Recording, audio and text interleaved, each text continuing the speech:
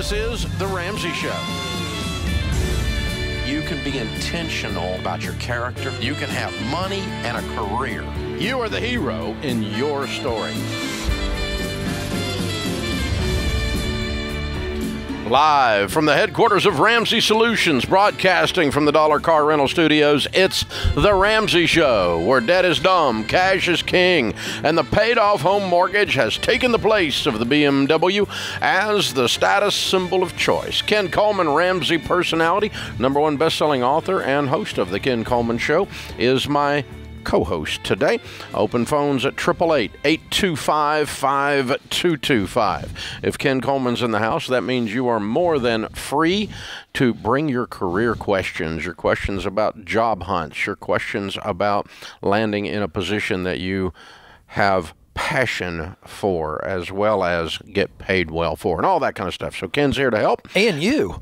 See, you got a good opinion on that stuff, too. Dude, I got an opinion about everything. I know. And I'm an expert on my opinion. Yeah, but we get calls on the Ken Coleman Show about toxic culture. What do? I got a jerk boss, but I'm paying off debt.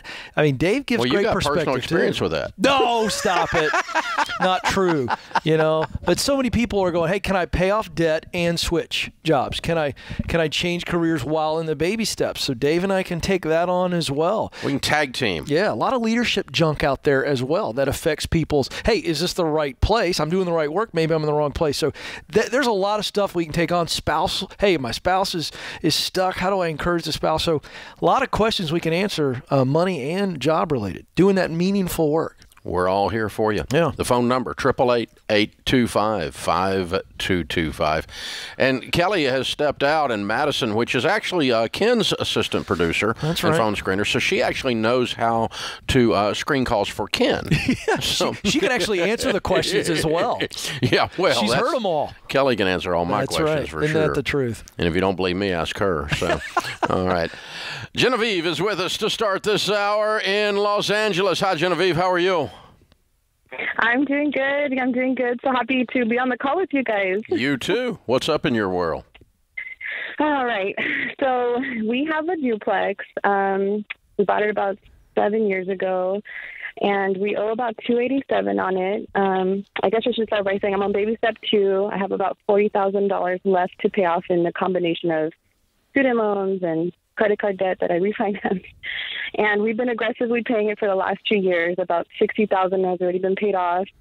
And we were looking to refinance our duplex for a lower rate and a lower payment. And our loan officer just told us, you know, have you thought about refinancing, pulling the cash out and reinvesting it? So I'm wondering if that's a good idea. It has a positive cash flow right now. And that's kind of where I'm at. I'm like, do I continue paying off my debt or go ahead and reinvest? Yeah.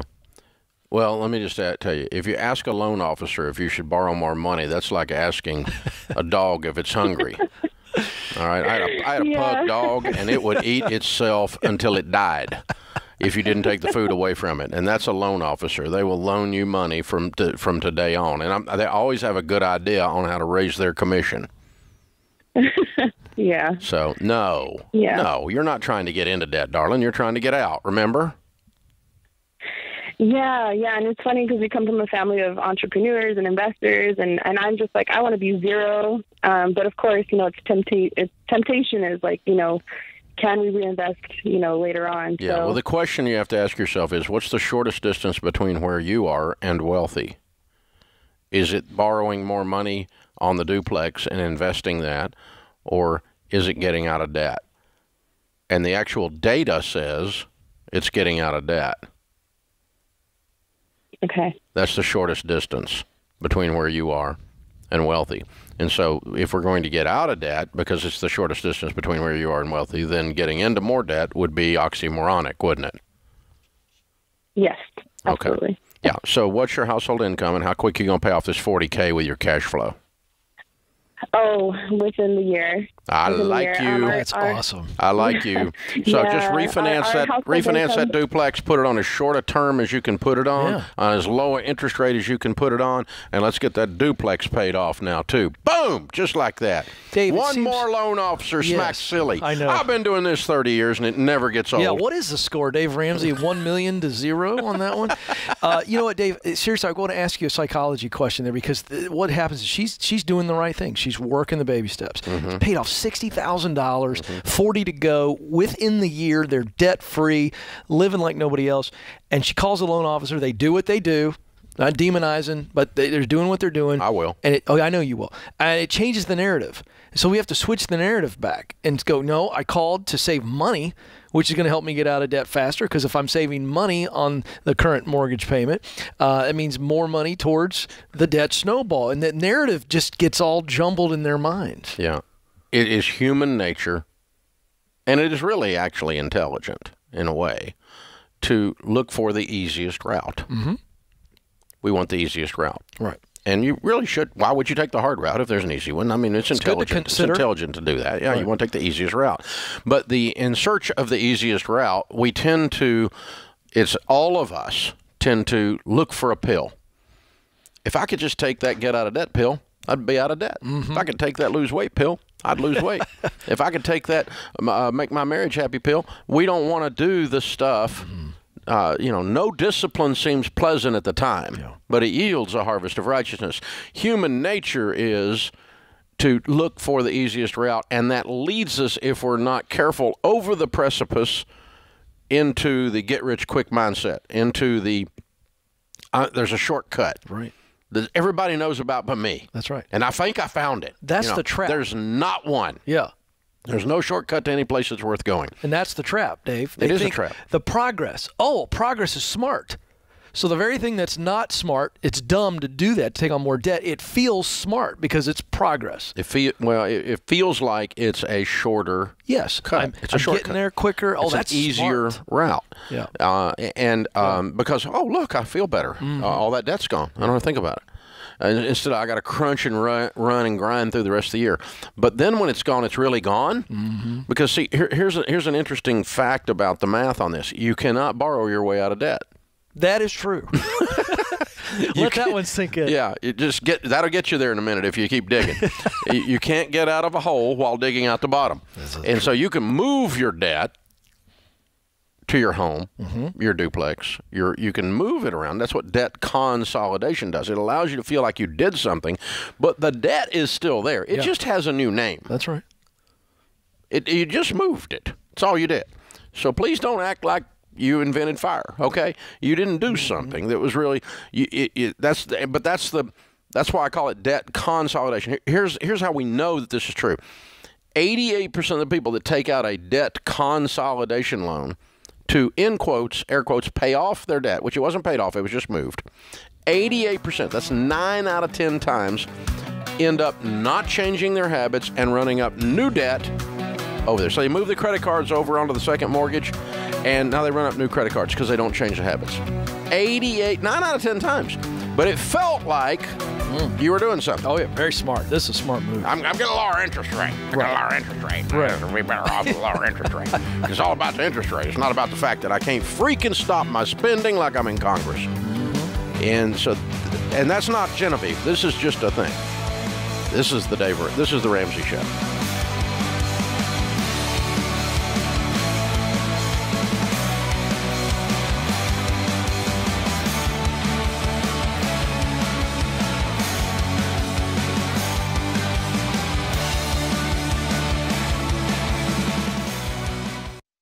Folks, it's an honor to tell you about the Army National Guard. Not only are they big supporters of our high school curriculum, but they also give you the opportunity to impact your local communities. Whether your goals are to get an education, serve your country, or have a better life, the Army National Guard can help you get there. Plus, they offer unbelievable financial benefits. Secure your future today.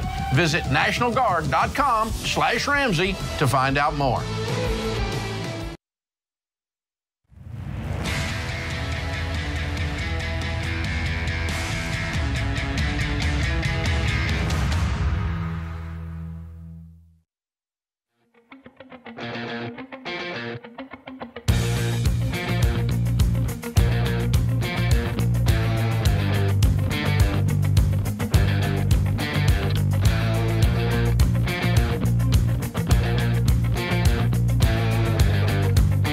Ken Coleman, Ramsey personality, is my co-host here today on the Ramsey Show. Thank you for joining us. The phone number here, 888-825-5225, as we talk about your careers, your money, your life, anything you want to talk about. Speaking of careers, here at Ramsey Solutions, we are trying to do something pretty radical. We want to transform so many lives that disruption spreads like wildfire across our country. Imagine a world where it's weird to have a student loan, where the majority of people pay cash for their cars, where the credit card has become the cigarette of the financial world, where living and working in a job that you love, in a career field that you love and prospering is normal instead of statistically, philosophically unusual. At Ramsey Solutions, that's why we have 1,000 people at this company working together to create digital products and all kinds of goods and services to help people transform their lives with the goal of disrupting this toxic culture. And if you don't think that the culture in America is toxic, you haven't come outside lately. If you want to join us on that crusade, we're currently on the hunt for many software engineers, Ruby on Rails, Java, C#, front-end technologies. If you're a UX designer, we need you. SEO, content marketing specialists, we'd love to talk with you. Digital designers, we're there, baby. Just about anything. We've got about 360 positions to fill this year. We are exploding here. We're just finishing up a new building next door, and that means there's room for people. It's that simple. So find out about all these opportunities at DaveRamsey.com. Click on the right-hand side button. It says Dave's hiring. If you're a senior level developer, how about this? When you teach people and mentor people and coach people to write code, they're writing code that changes people's lives, not that's going into a black hole. It actually matters. Oh, and by the way, we go home at 6 o'clock. We don't work you 80 hours a week. We have this weird idea that you should actually be a good dad and a good mom and be home with your kids. And that's really weird if you're in the technology world, because they try to kill people in the technology world. It's almost like first-year law students, isn't it? They just churn through them. Yeah. Churn and burn, baby. All right, Ashley's with us in Sacramento. Hey, Ashley, what's up? Hi, how are you doing? Great. How can we help? So I just have a question. So my husband and I were debt-free. We luckily were able to get through school without any debt. And my husband just landed his first job out of school, and he's making some good money. So we opened up with his 401k, and then also opened up a Roth IRA, and we've been contributing a little bit. But I know you recommend 15% to go towards retirement, but we're also trying to save for a down payment. So I was wondering, do you still recommend the 15% while we're trying to save for that, or is it okay to do a little less? Or? Okay. How old are you guys? I'm 21 and he's 24. Okay. Well, first let's establish you've got some time. There is not a rule that says you go to hell if you don't buy a house by 25. Okay? You're going to be okay. You got a little time to work on this. You don't have to panic. You're going to be just fine. And you've done a really good job so far. Very well done. All right, two things. One is we teach a process called the baby steps. One is $1,000 saved. You've done that. Two is debt-free. You've done that. Three is a fully funded emergency fund of 3 to 6 months of expenses. Have you got that? Yes, we do. Good. Excellent. Okay, and what's your household income? So he's making $60,000, and I'm still job searching. Cool. So what do you think you'll be making when you land something? Probably around 30. Okay, so you're going to have a roughly $100,000 income, 90 to 100K, right in there. And you're just beginning your career, so it'll go up. That's excellent. Okay, now we teach after people are at baby step 3, they have their emergency fund and they're debt-free. If they are ready to buy a home at that point, then you would save up your down payment. If you want to put your retirement savings on hold temporarily, we call that baby step 3B. Baby step 3 being the emergency fund, 3B being save for the down payment on your home. Okay? Okay. And if you want to sit out of retirement for 2 years or 3 years and pile up cash very rapidly. Now, the other thing I'm hearing is, I think I'm hearing you're not on a written budget. And you guys need to get a detailed written game plan because you would have known exactly what was going on. You've got general concepts, and again, you've done a really good job. But I want you to get in a detailed written budget. Jump on Every Dollar. It's an app you can download for free and start to figure out how to put that budget together, or look at a free trial at Ramsey Plus where you can use the Every Dollar premium budget version and get through the classes as well. Julie is with us. Julie is in Nashville. Hi, Julie. How can we help? Yes, I have a question. So for accreditation at my job, the mean salary for my position is about $12K more than I'm making. And I have about 2 years before I can make the next level. And I just wondered if I've heard Ken say, don't go ask for a raise, but how you can develop and grow. And so if I go and ask for a growth plan, should I mention, I know that because the tables are posted, I'm less than this, that I'm at the current salary, at my current position. I do know that for my location, I make more money in the area than, other jobs in the area. Okay. Yeah. So I didn't quite understand that last part because I think it's got to be industry specific. So if you're talking about industry specific. Right. It's industry specific. Okay. Yes. But what you're saying is the median across the nation, you're about 12,000 lower. But not in your area. But not in your area. No. Yeah. For my area, I'm actually higher. Okay. But for my specific company, I'm actually $12K less than what they post for my title. Okay. Well, so that's great information. And so you're right. I want the rest of the audience to hear this, Dave. I don't like people going in and asking for a raise. It puts your leader in a very awkward position if there's been no conversation there. And so at Ramsey Solutions, we've got a wonderful, wonderful rhythm around this, around growing. And that is we have a very clear KRA, key results area. It's one page for everybody, including the personalities. And so there's clear goals. There's clear boundaries for this is the work that I'm responsible for. These are the results I'm responsible for. And then we meet every year, an annual meeting. Of course, there's meetings all the time around here with our leaders. But here's the deal. I don't want you to ask for a raise. I want you to sit down and say, hey, I want to grow. And I know that I need to grow my skills.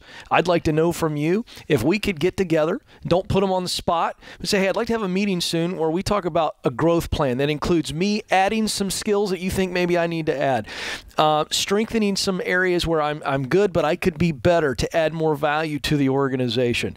And then you want to say, hey, I want to do those things. I want to be measured on that growth.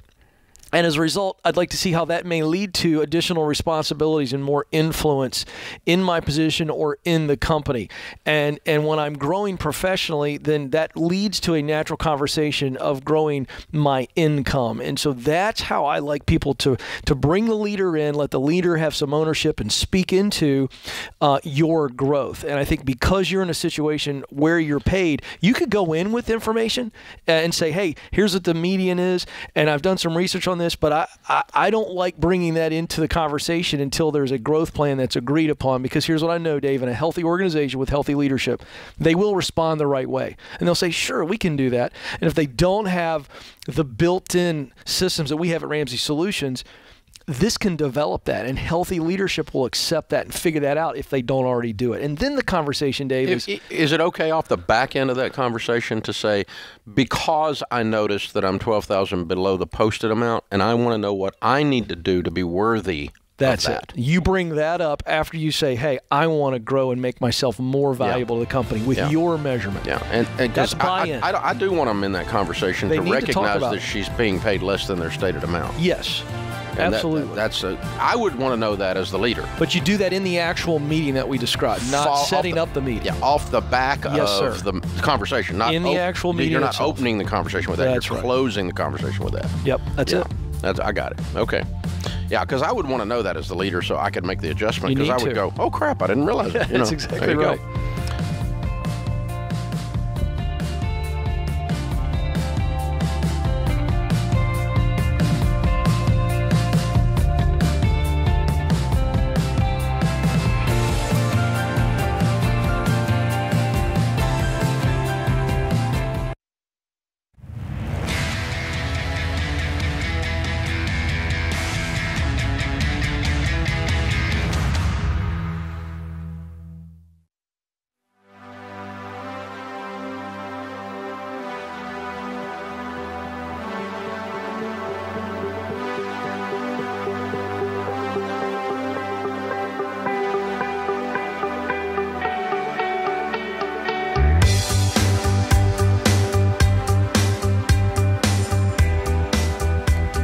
Ken Coleman, Ramsey Personality, is my co-host today. This is The Ramsey Show. I'm Dave Ramsey, your host. Michael is with us. Michael's in Boise, Idaho. Hey, Michael, how are you? I'm better than I deserve. How about yourself? Better than I deserve, sir. How can I help? I got a quick question for you. My wife and I are in baby steps 4, 5, and 6, and I've got some savings bonds that my granddad gave me for my birthdays and Christmases growing up as a kid. Mm-hmm. They totaled about $900, so we're not talking about a lot of money here, but I do want to honor my granddad with what I do with this money. So I have a two-part question. First would be, Dave, do you have a guiding principle on how to honor financial gifts given by family members who've passed away? Mm. Well, I always just, it's a general concept. I always just think, well, when I do this, is he going to be in heaven smiling? Mm-hmm. That's good. Mm-hmm. That's really good. And so, you know, it might be that he told you this is for your college, and it didn't ever end up getting used for college for whatever reason.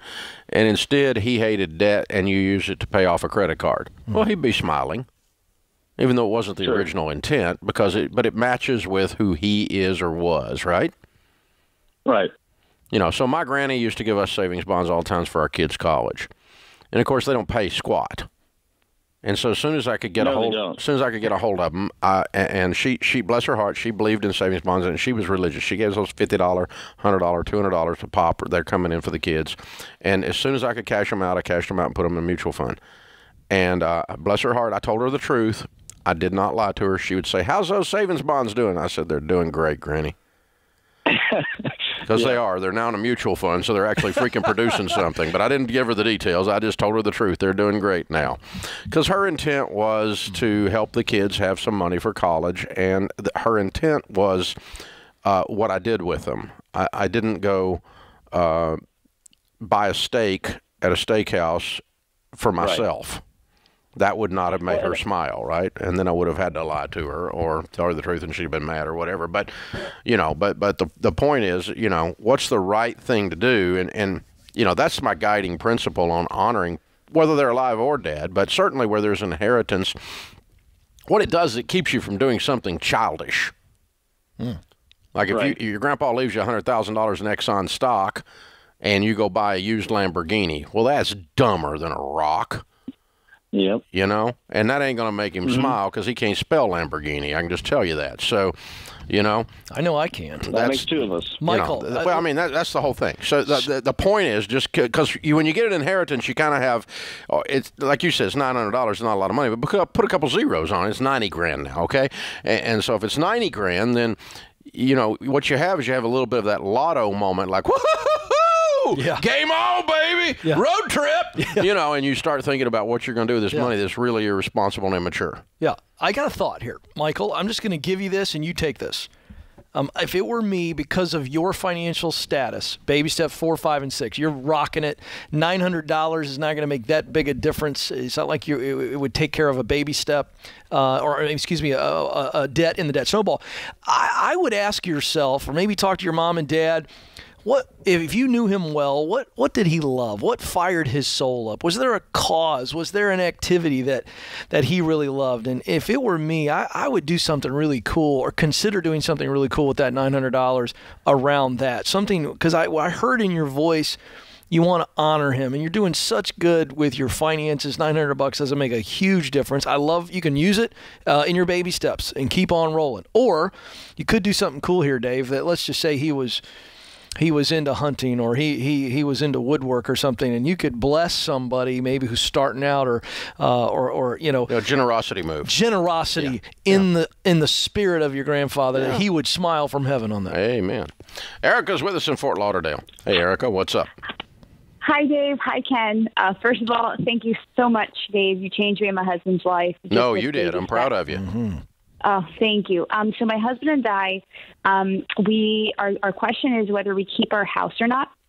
We actually are in ministry. We live overseas right now in the Caribbean, and basically we have a house in Fort Lauderdale, and we're fully supported by churches. So, but the thing with our house right now is we're planning to stay where we are maybe for the next 5 to 9 years. We've come to that decision.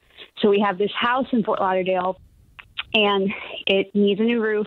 insurance isn't paying for it, so we can't go through that. It's South Florida, so taxes are really high, and we're learning about all this. We didn't realize this with taxes and everything. And so we're just considering selling it. Yes. Yes. Okay. Today. Wow. This thing's not a blessing. It's a curse. Mm-hmm. It's not bringing you peace. Yeah, that's true. And It's not adding to your life. Can you make money on it? Yeah, they'll make money on it. You can make money on it, can't you, when you sell it? Yeah, Dave. Yeah. Yeah, I just wanted to confirm that. Yeah. I mean, Yeah, so think about that. Put some money in the bank to ensure that your missionary endeavor doesn't run up underfunded at some point. Yeah. And all the missionaries this is the problem, is all the missionaries tell us, and we just witnessed it, don't sell your house. Like, this is the thing with missionaries. They don't have anything when they go back. So they're like, don't sell your house, whatever you do. So I think a big part of us is like, if we sell it, we don't want that money that.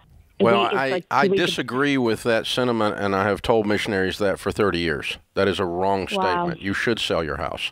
If you're going to be gone 5 years, you should sell your house. Take the proceeds and take whatever you would have spent on a house payment and invest it in good mutual funds so that you have a nice house fund to buy a home when you come home. Yeah. But the idea that you need to keep your property and try to be a long-distance landlord while you're trying to serve Jesus in the Caribbean, that is just dadgum hard. That just adds pain to your life, not blessings. Yeah. Scarcity versus abundance. You're not going to be homeless when you come back. Yeah, especially if you do you need to have a plan to have a home when you come back. Sure. Now that part, that's what's driving them to make the statement of never sell your house, because they're afraid they're not going to have the money to buy a house because they've never saved anything. So if you don't plan to have a home when you come back by investing, then you've made a real mistake. But you need to plan by continuously investing to be ready to return. Let's run the numbers out on that, Dave, because I think it was great advice. I mean, just a ballpark number. Let's say they make $100,000 on their house, or 150, and they put it in a mutual fund. She said they're going to be there 5 to 9 years. She puts it in a good mutual fund. That becomes that housing fund. If all of their other expenses on the mission field are covered, that becomes a sizable down payment. It'll double. Yeah. It'll double in about 7 years. That's the narrative, again, that's not happening. Yeah. But if you take that money and spend it to live on the mission field, and you have zero money and zero house, and you come off, that's the fear that has created this thing. Oh, never sell your house when you go on the mission field. Now, if you're going on the mission field for 6 months, that's a different thing. These people are going to be gone 5, 7 years, 10 years, whatever. So that changes the equation as well. Kimberly is in San Bernardino, California, but we're going to come to her after this commercial break. I just looked up and saw the clock creeping up on us. Homeowners insurance can be one of those set it and forget it kind of things. When you first bought your home, you may have just gone with whatever coverage the lender had or the realtor suggested or whatever. You need to get your insurance requoted. Go to one of our endorsed local provider insurance agents. They are independent brokers. They will shop among several different companies and get you the best possible price on your home or auto or both. The average person coming in to this saves about $700 a year. And the quote to get, how much does it cost to get a quote? Nothing. It's free. So text the word home to 33789. You need to continuously check on your insurances to make sure you're not being overcharged. One of the things she was just talking about was the cost of insurance in South Florida. It's very real. So text home to 33789. Home to 33789.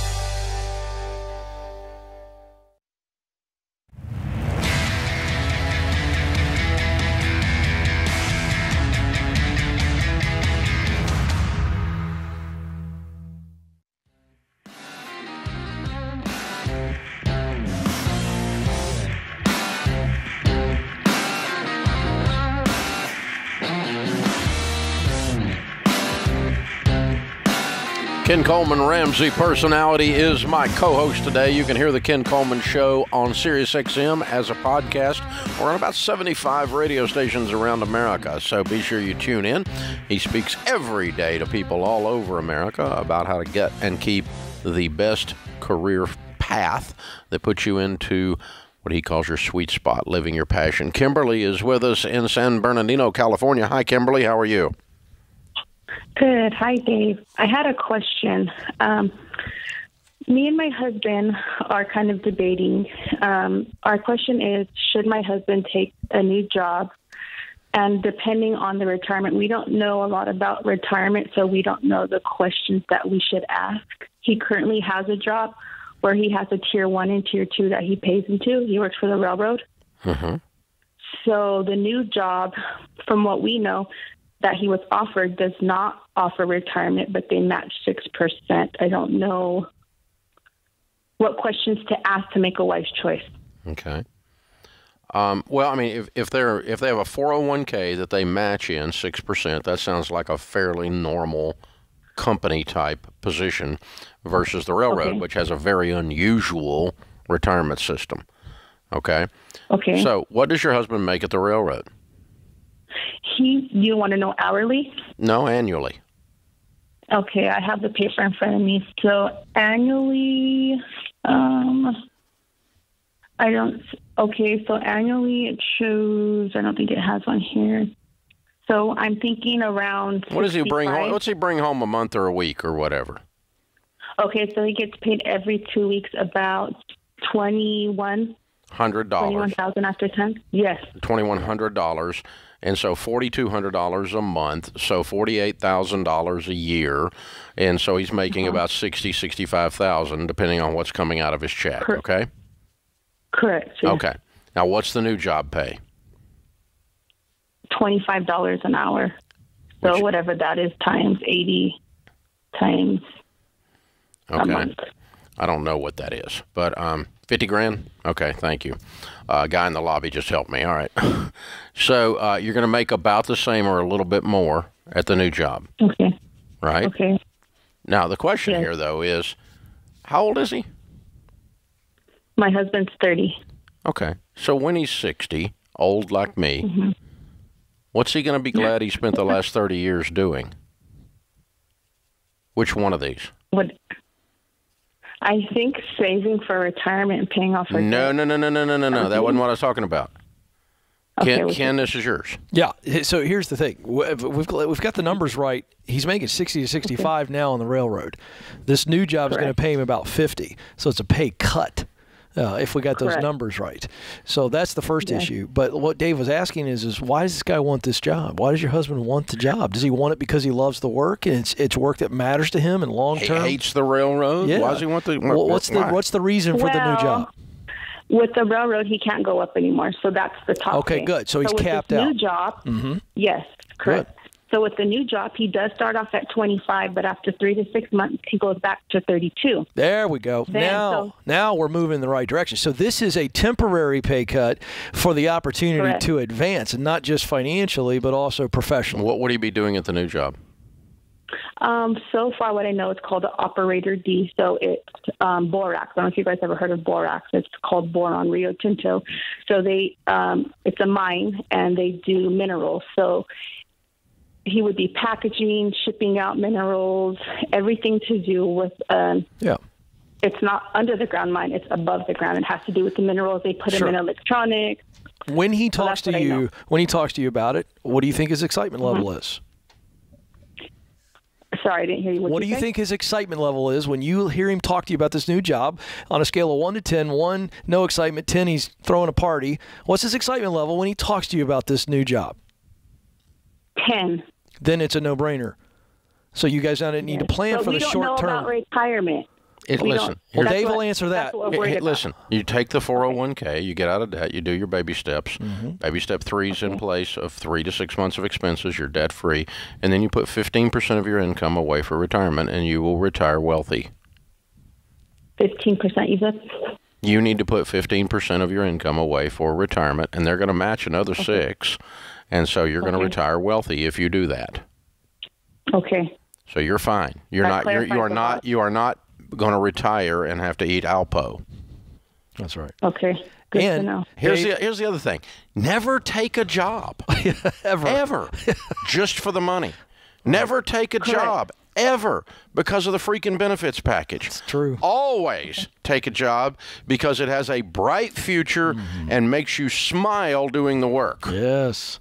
This is the way you make a decision on a job. Yeah. Not based on the freaking 401k match. That's exactly right. Now, let's go back into our baby steps, Dave. Let's walk other people through this, because this call, we get this a lot on the Ken Coleman Show. And I know a lot of people listening and watching right now are feeling this too. So this is a temporary pay cut, okay? So in 3 to 6 months, he's going to go from 25 an hour to around 32 an hour. So they need to get back into their budget and go, okay, we have to plan for a temporary pay cut, but it's temporary. So we got to adjust the budget.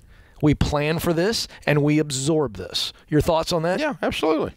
Absolutely. Don't act like it's not happening. Yeah. Because they only end up, I ran up $5,000 in credit card debt because we took a pay cut. Yeah. No, that's dumber than a rock. Yeah. Don't do that. So you got to plan. It's going to happen. It's going to happen. So plan on the drop in pay. Make sure you're going to lower your lifestyle to fit that, and then you can begin your investing process later. But yeah, railroad retirement is incredible. It is not so incredible that you should keep a job making absolute ceiling on your ability to progress and keep a job that you don't like doing. Yeah, this is important to point out that when it's time to consider moving on, when you have been told and it's been made obvious to you that you've hit your lid. Now you've got to sit back and go, okay, am I okay with this lid? Because Dave, you know this, we as humans are creatures of progress. It's just wired into us by our Creator. We want to make progress. We want to grow. Some people have gone so far as to say, if you're not growing, if you're not learning, you're dying. Now, there are some jobs where you go, hey, this is it. And I'm good here, and this is it. But for those of you who want more in your work, and you're in an environment where, because of the organization or the leadership, there is an artificial lid on you, you're not moving up. It's time to start thinking about moving on. Absolutely. That'll wear on you. Jeff is in Raleigh, North Carolina. Hi, Jeff. What's up? I'm doing well. How about you guys? Good. How can we help? So I'm curious. I have $61,000 in an IRA rollover account from previous work history. I'm curious if I should roll that into a Roth IRA. I'm in baby step 2. No, because you're going to create $12,000 worth of taxes to add to your baby step 2. So I am. Hear me out for a second. So I owe $17,500 on my truck. I have $15,500 in savings, and I'm getting $10,000 back in taxes this year. So that's going to wipe out my debt. We'll be on baby step 3. Good. And you still don't have an extra $15,000 to pay the taxes. So my numbers, if I moved half of it, I would get $2,700. Let's just stop, okay? Truck. I would not do this, okay? It's an old 401k. Is that what you said? Yes. I would roll it to a traditional IRA in good mutual funds. Later on in your wealth building, I would convert it to a Roth in a few years after you get the house paid off and do some other things and you've got some extra cash laying around. But when you throw $15,000 or whatever at this, a fourth of it's going to be taxes roughly. At this account, because you're rolling it to a Roth, then that's money you could have used to build your emergency fund, build your kids' college fund, get the house paid off, and some things you should do before you send the government money. And so I instead would just move it to a traditional IRA and let it sit there and grow in some good mutual funds and convert it to a Roth later. You need the $15,000 that you would be spending on taxes to do things that are more important than this becoming a Roth today. It's a matter of priorities. You do what you want, but that's what you asked. This is The Ramsey Show.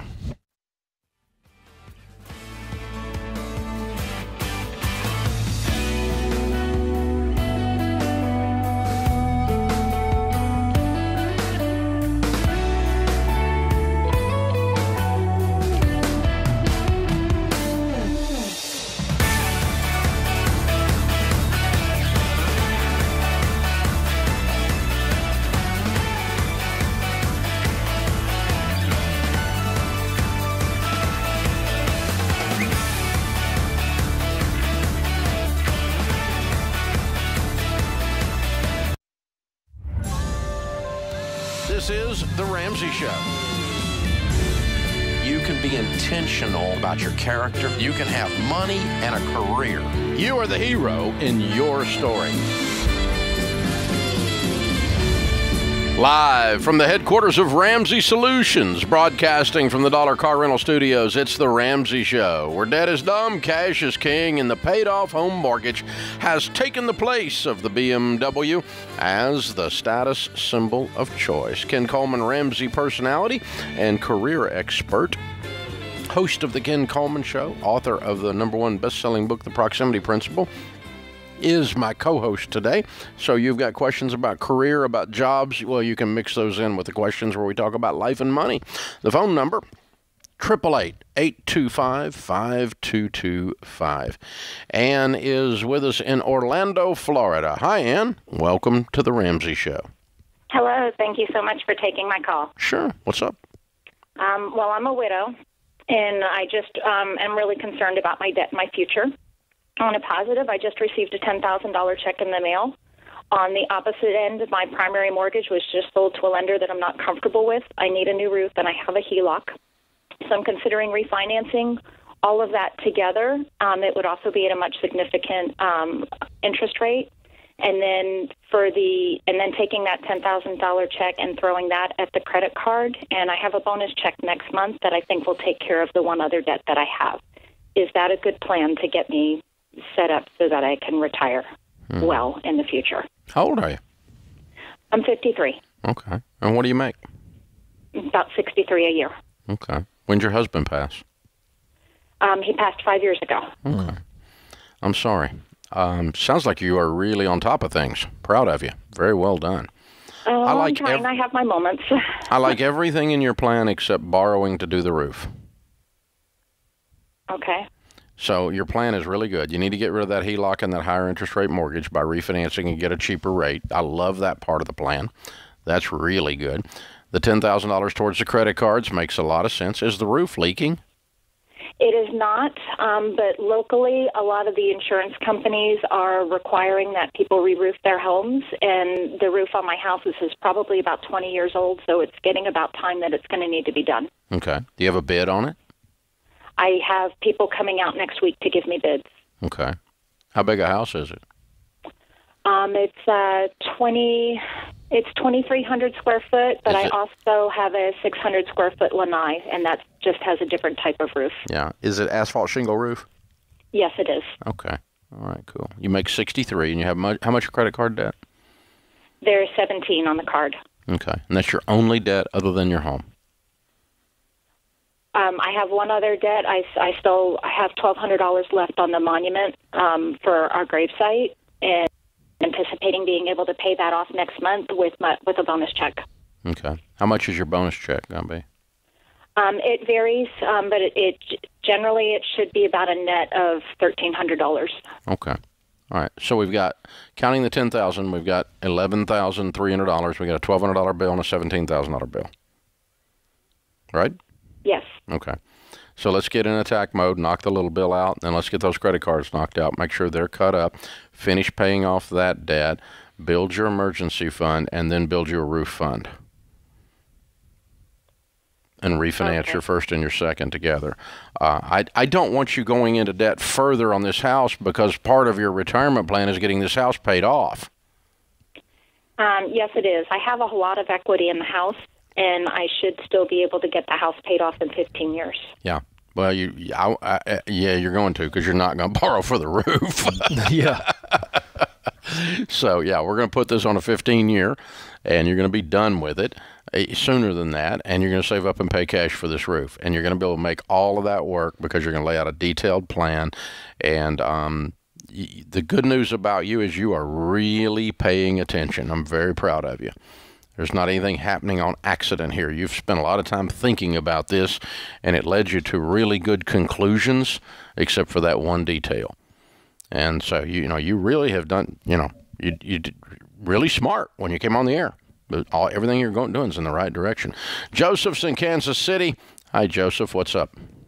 Good afternoon, gentlemen. Yes, sir. Honored to be talking with you and Ken on the show today. You too. This is more of a mindset question more than do we have the funds. Okay. I have actually been unemployed for 10 months. My wife has been working. I do collect, basically we've saved money aside to build a home. And we've been saving for over 20 years to actually buy or build a newer home. And now it's come time. I inherited property 3 years ago. And it was actually a burned down piece of property, but beautiful piece of land. And we currently own our home now. We have absolutely no debt. Live in the old Dave Ramsey way. Our newest car is from 1999 that we keep it running. So we're looking for actually some guidance beyond family, because everyone else in the family says live on debt. We do not believe in that at all. We have absolutely no debt. So regarding this, it's more of a mindset question. We've been saving for 20 years. We have the cash to build the home, but we're just having such a hard time of actually signing that contract to go ahead and begin the build. Why? Because it's been over 20 years of saving, living very frugal, way below our means. Which would make me want to sign that contract and get this crap done. That's a good point, Dave. And, both of us, we've never made more than $20 an hour.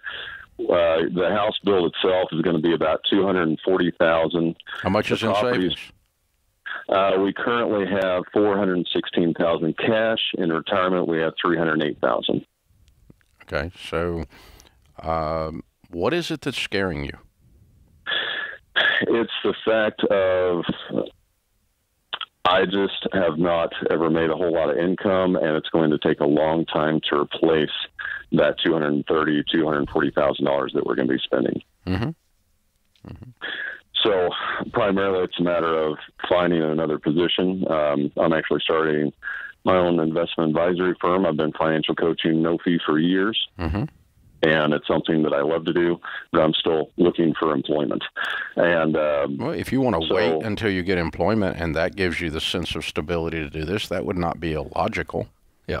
But Joseph, here's the deal. You got plenty of money, but if that's the last emotional hurdle that says, I really want to have a job before I break ground on this thing, there's nothing that says you have to start today. Right. And Dave, I got to address this. Joseph, when Dave asked you point blank what the fear is, it's I've saved so much money over so long a period of time, and once I spend it on this house, it's gone, and it's not.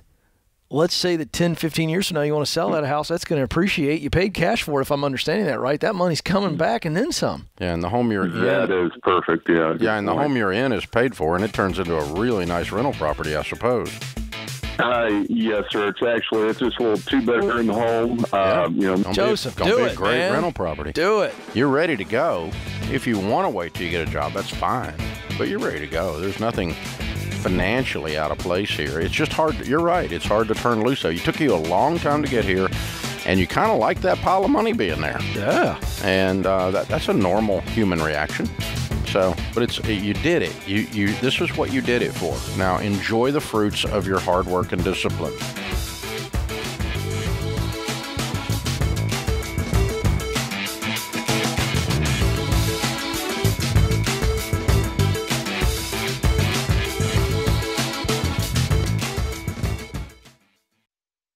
Healthcare has gotten to be ridiculous. It puts people, on the brink. And so it would have put us on the brink had we not had CHM. CHM saved our life, saved our financial lives. Christian Healthcare Ministries, or CHM, is not health insurance, but it is a budget-friendly option and the original health cost-sharing ministry for Christians. Get started today and check us out at chministries.org/budget.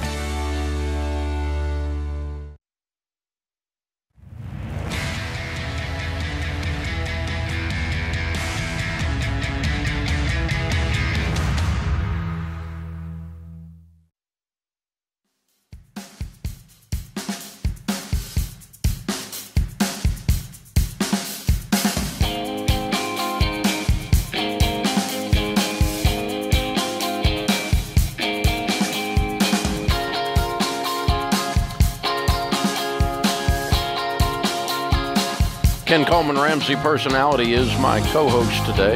Open phones at 888-825-5225. Amelia is in Boston. Hi, Amelia. How are you? Hi, Dave. Hi, Ken. I'm well. Thank you for taking my call. Sure. What's up? So I'm calling in today to get some guidance on getting on the same page with money as my grandmother, actually. She has given me a very generous gift and put it in a trust for me of $100,000 earmarked for tuition and for a purchase of my first home when the time comes. So we've taken chunks out of that over the years for tuition, and there's about $75,000 left. I personally, outside of that, am just about to finish baby step 3, so I'm looking to purchase my first home in the next 1 to 3 years. Now, the question here that's causing some contention and disagreement is that money is all invested in the market, mostly in index funds right now. And with me wanting to use it in the relatively short term, my position is that we should take it out and have it in cash, while my grandmother's position is, you know, it's done well, it's earned great returns over the last several years. Why would we not want to continue that? So I'm looking on guidance as to how to have that conversation and do what I believe is the right thing with this money while, you know, still being extremely grateful for the gift. She gave you the money, and she put it in trust, and she's managing the trust. Correct. She's a bit of a control freak. I think with money, it's mainly a position of experience. You know, I'm 22. She's 74. So she's got a lifetime of experience, and it does seem to me a bit controlling. You know, I'm a natural saver, been financially responsible my whole life. My family knows that. So. You're in control. And the money was given to you to buy a house, and you can't take it out and buy a house with it. Right. I don't understand. Yeah, I mean, that's the point that I'm stuck at, is how to have that conversation. Yeah. So when are you going to buy a house? Probably in 2 or 3 years. Why 2 or 3 years? Because I'm not sure that I want to stay in this area long term. So, okay. You know, I'm waiting to get a little confidence there before I make the financial commitment to a house. Okay. Well, this is more of an issue of, you know, puppet master than it is actual financial advice. Right. And so that, you know, you just got to decide which hill you want to die on. As far as the, you know, her advice goes, it's not the end of the world. Okay, let's say that those index funds went down 10% during that 3 years, which would be one of the worst 3-year periods in the stock market's history. Sure. Then you would have lost $7,000. Right. Yeah, it's not end of the world either way. Yeah. And so, and if it goes up 10% during that time, you would have made $7,000. So, you know, your fear of this money being in the market is not substantial, shouldn't be substantial, because the actual dollar figures aren't going to be substantial. Her wanting to take advantage of the market is almost laughable, because it's also going to be about $7,000. Right. It's a philosophical thing, you know, is really all it comes down to. So, you know, and that reveals that you guys are both being drama queens about this. Yeah, that's fair to say. Yeah, it's, you know, it's not a big deal either way, but it's difficult to have the conversation. Yeah, it's just like, it's a control conversation. Right. It's a puppet master conversation. And, you know, so, like, I don't know if this woman is actually going to release this money when you're ready to buy a house. I can't tell. Yeah, I'm sometimes worried about that, because she's actually taken out the growth that's already come onto the account over time. So, yeah, exactly. Oh, she took it out and used it herself. Yeah. Wow. Yes. Which, I mean, the original balance is still there, so that was her call, but wow. Yeah, that was not something I expected. I was about to say, Dave. Just a little strange. So here's what I'm going to do. I'm just go about the business of building up your own down payment. Mm-hmm. And then if that money's there and she wants to give it to you, fine. If not, just tell her to keep it. Yeah, absolutely. That's fair enough. That's pretty much the plan. Either way. Yeah, because I don't think you're going to win this argument one way or the other. Because the problem with her actually letting you buy a house with the $75,000 is that's the last conversation she has where she gets to tell you what to do. Mm-hmm. And she really likes telling you what to do. So I got to ask you this. I'm surprised at your answer. I was a little surprised. Is it great? I mean, it's dead on, but I thought, don't you just die on that hill with the grandma? You told me this is what it was for. I'm not going to fight with you and ruin our relationship, but That's it. Yeah. I mean, because, listen, you can hear what's happening with this lady, and there is no winning the argument with this woman. 100% agree. Okay. So why have the argument? Because you're not going to win it. Right. You're either going to sever the relationship over $7,000, and the money's not the thing. It's the control. Mm-hmm. And and then the other side of that is, if I'm making a gift, if I'm the grandma, okay, I've often said on the air, you're going to get my money, you're going to get my instruction, okay? But I have never given someone a gift and then managed it. Yeah, right. That's not a gift. Yeah, that's controlling. So that's, but I would say I'm not going to give you this gift if you're not doing these things. Yeah. But once it's given, you need to take your hand off of it. I agree. And so you're saying don't even try to have the conversation and go, hey, listen, I don't want to fight. I don't want this to go sideways. I think you just say, Grandma, I love you and thank you for the money. And I hope it's there. Okay. If you still want to do it when we get ready to buy a house, that'll be fine because we're going to go ahead and start building up our own down payment. I know you'll be proud of us when we did that. I love you. Thank you. And just keep moving. Because what it does just takes all of her power away, and she really is a lot about power. That's true. What happens if Grandma dies before this? I suspect the trust has terms that leave it to the beneficiary of the trust, which is Amelia. Okay. That's good. I needed to process through that because sometimes it's like principle, let's have the conversation, and I think you're right. Now as I process what you said, I'm channeling my inner John Deloney. Just tell them you love them and keep going. I think you're right. I was wondering, though. I was like, okay. I'm trying to be nicer. Deloney's inspired me to be nicer. He's very nice. He is a nice guy. Very in touch with his feelings and ours. He's in touch with everyone's feelings. He really is. He really is. That's good. And he has a lot of feelings. Yes. He's not even here to defend himself when we're ragging on him. No, he's awesome, man. He's great.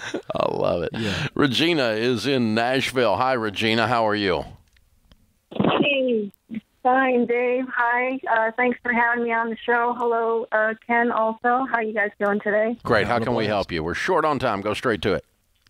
Okay, straight to it. All right. I'm unemployed. My husband just got a job about 3 weeks ago. We moved from California to the Murfreesboro area in October.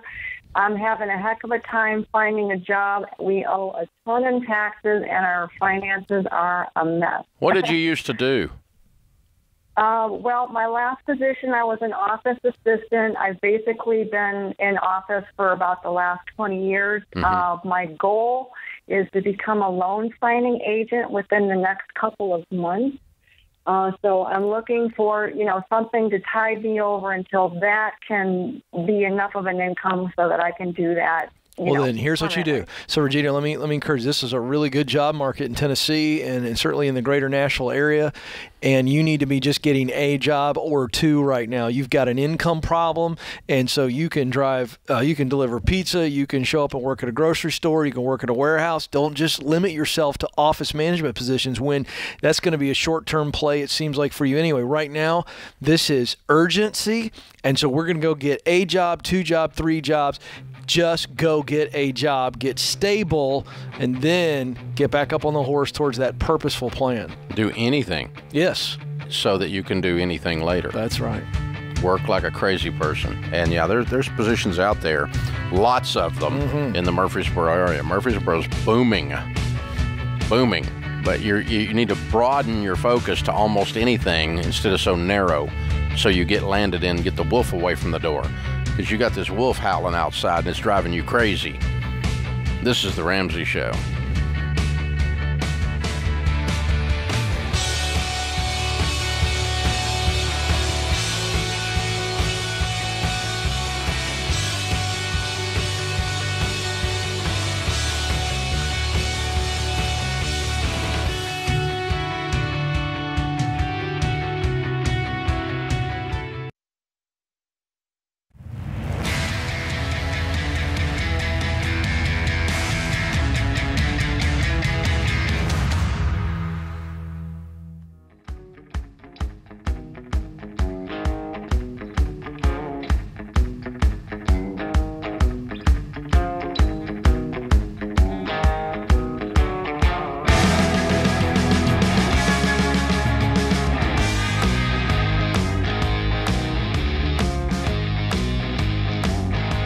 Ken Coleman, Ramsey personality, is my co-host today.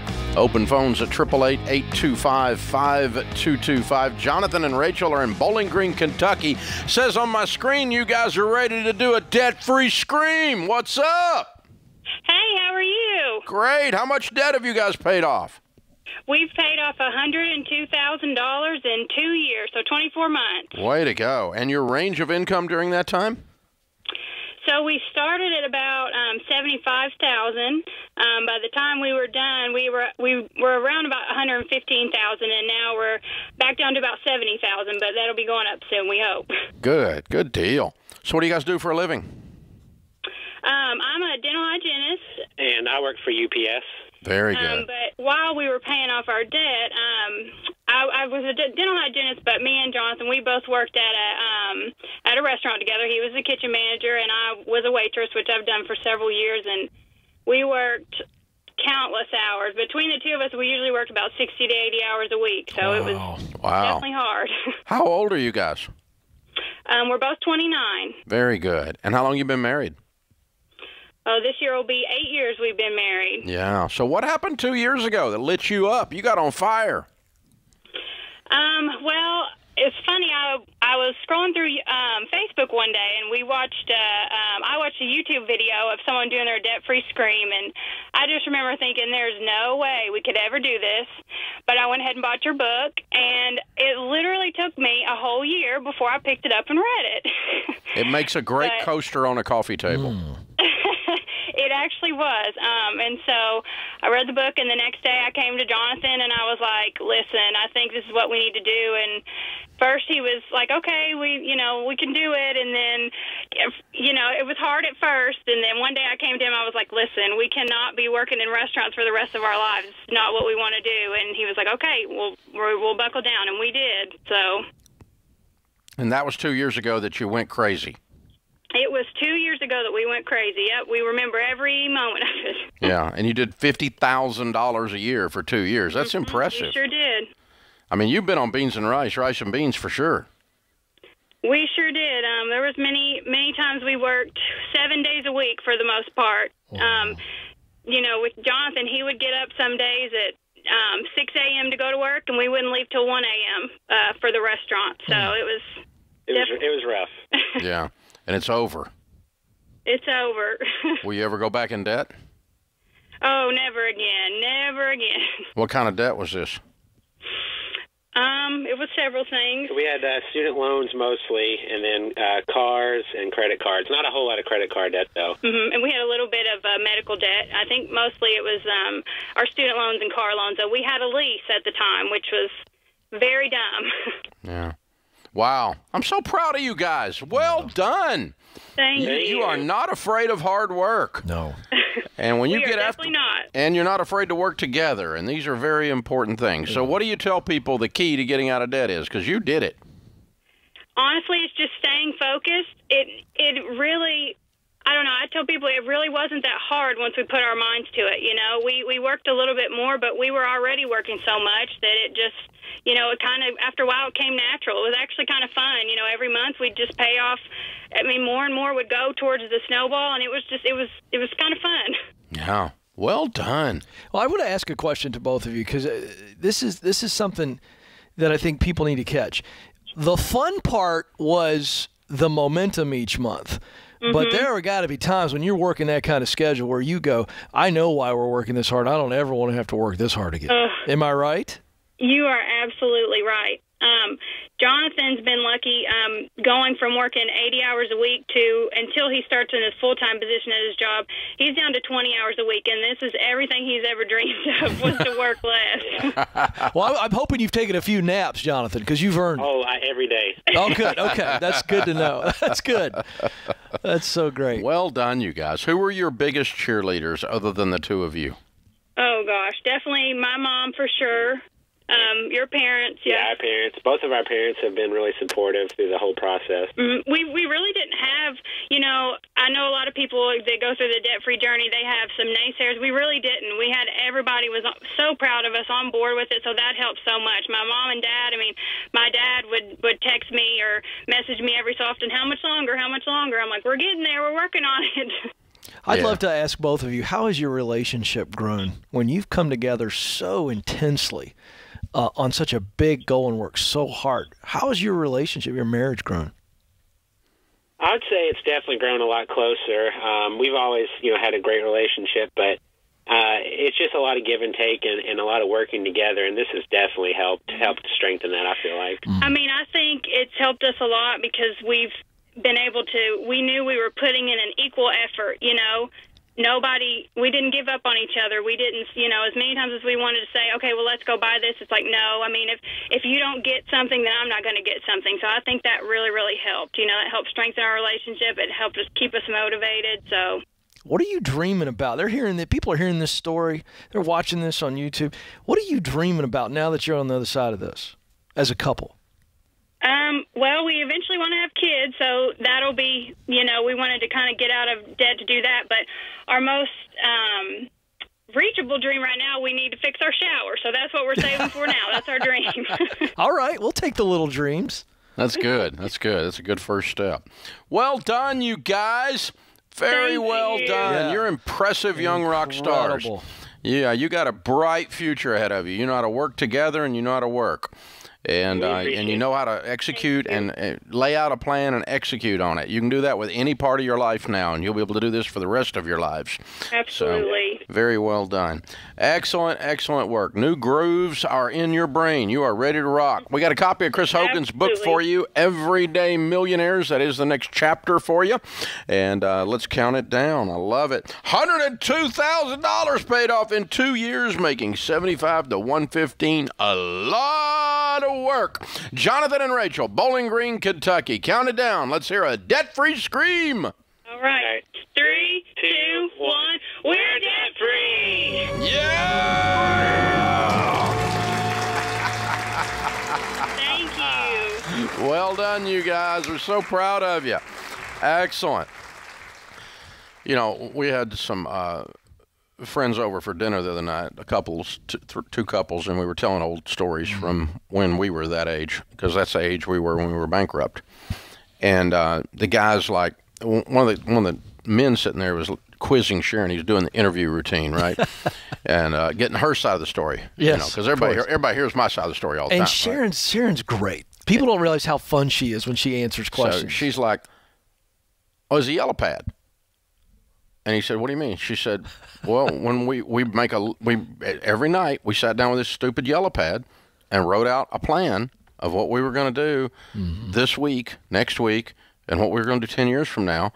And she said, "We kept writing that yellow pad, and we kept writing that yellow pad, and the way we got through bankruptcy and the way we rebuilt our lives was with a freaking plan and doing it together.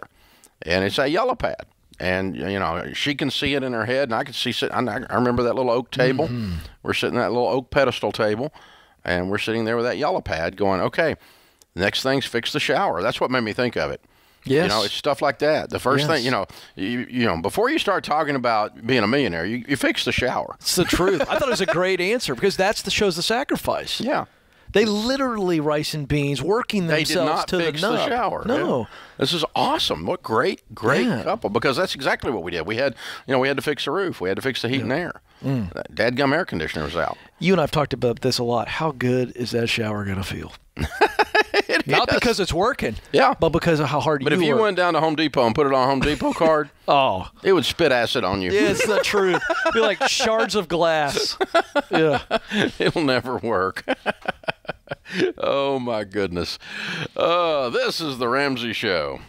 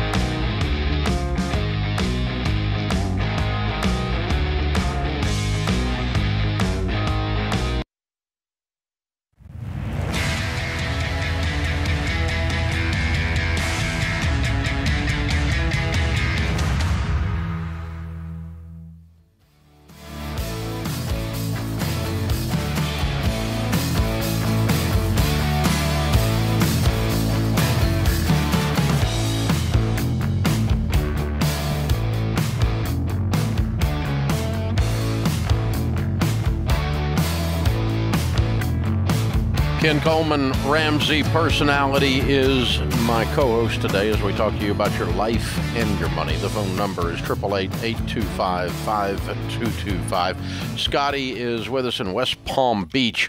Hey, Scotty, how are you? I'm great, Dave. And Ken, both of you, thanks for taking my call here and helping me out. Sure. How can we help? I'm a new sole proprietor, and I set up my business checking and savings account. Good. But the bank named both of them as my DBA, and I was under the impression from you that it should have, like, XYZ Corp tax savings account or something to that effect. Oh, no. It doesn't have to be named that by the bank. You just got to nickname it that on the file. Oh, okay. Because I didn't want, the IRS to say, well, you have a checking name for you and you have a savings name. No, the IRS never sees any of that. All we're trying to do is make sure you set aside money out of your profits for taxes so you can pay your quarterly estimates. And you just need a savings account to do that. And by that, I mean a separate savings account that you're not saving for something else in, and so you accidentally spend your tax money when you buy the something else. Right, and that's what I've done. Yeah. They're totally separate. So then the last question is, after I take that 25% out, since I'm just a sole proprietor, what's the best way to pay myself? Just off the business, the debit card, or do I really need to set up with a payroll company? No, you don't need a payroll company. You can just write a check out of your account. So just write it to me? You're a startup one-man show, right? Yeah, yes, sir. Okay, what kind of business are you doing? What are you doing? I'm starting a small messenger courier service. Okay, cool. So you get some money in and you throw it into the checking account. When you get ready to bring some money out of that checking account home, you set 25% of that amount over into that savings, and the other 75% comes out in just a personal check written to you. Okay, out of my business account. Yeah, So you take your business account, and there's $1,000 in there that you want to bring some home out of that business account and pay some bills or eat and some stuff like that. Then you would write a $250 check into save and move it over into that savings account. You'd write a $750 check and take it home. Now, does it strictly have to be a check? It couldn't be just out of the It could be anything. But if however you're going to do it, I mean, if you can use it, how are you going to transfer? You could just do a transfer if it's inside on your website.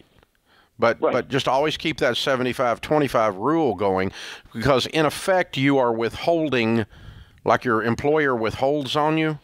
They hold money out for taxes, and that's what we're doing with that 25% going over into savings. Right, and pay that, and then that becomes my quarterly. Exactly.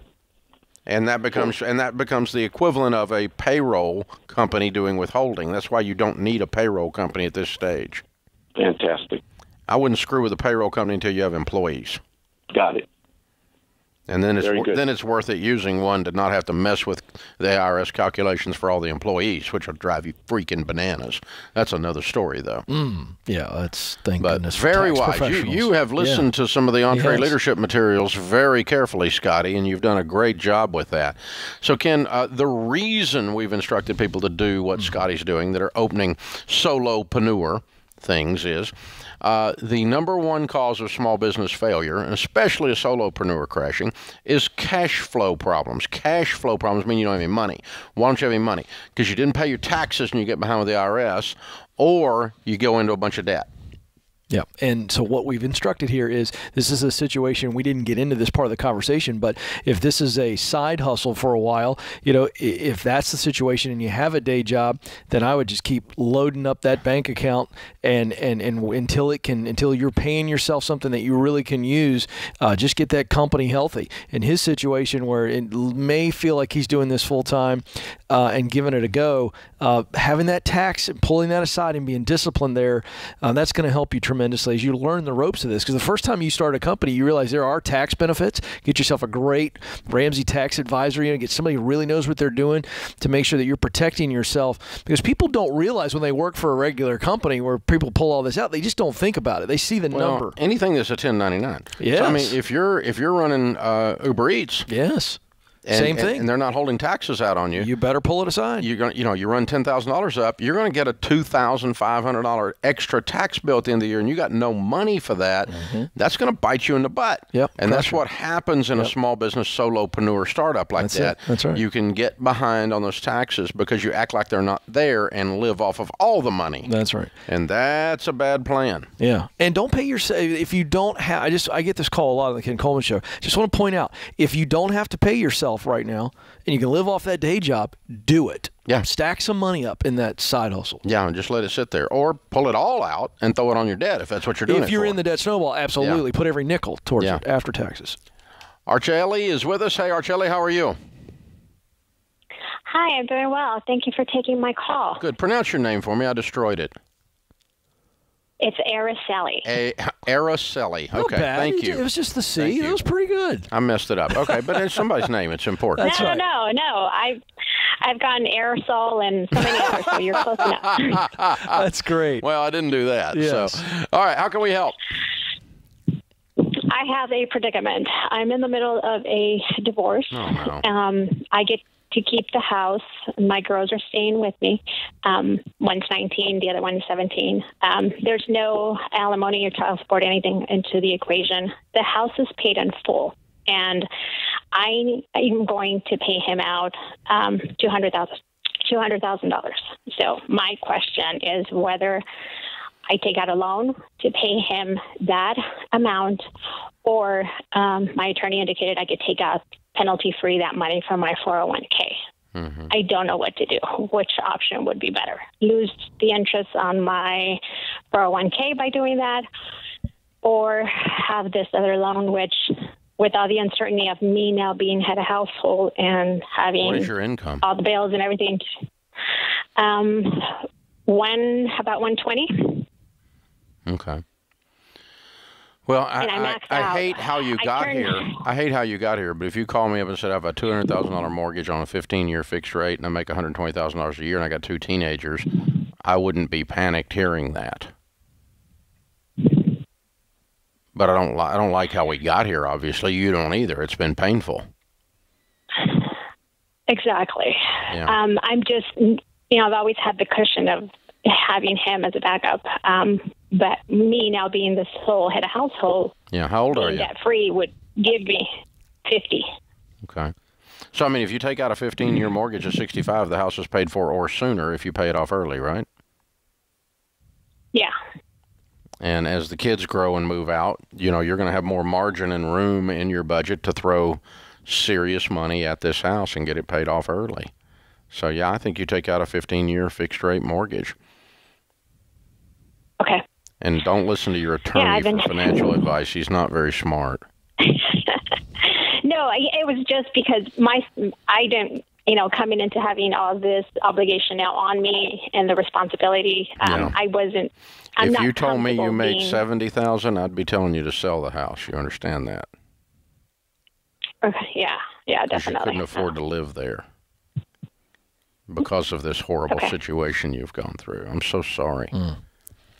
So, ouch. Right. Thank you. No fun at all. How long were you married? 22 years. How you doing? Hanging in there. Sounds like it. Yeah. Here's what we're going to do. I want you to go through Ramsey Plus for a year. I'm going to pay for it, which puts you into Financial Peace University and puts you into Every Dollar Premium and shows you how to handle money, because somebody needs to give you a hug right now, and that's me and Ken, okay? Thank you so much. I appreciate it. And I appreciate this advice. I've been one day debating one option, one day debating the other, and I'm just trying to figure out long-term what would be the best. Well, the problem is none of these options are wonderful because of a less than wonderful situation. Yeah. And so it's not good, but you're going to get through it, and we're going to show you how, and we'll walk with you, kiddo. I'm sorry. That puts this hour of the Ramsey Show in the books.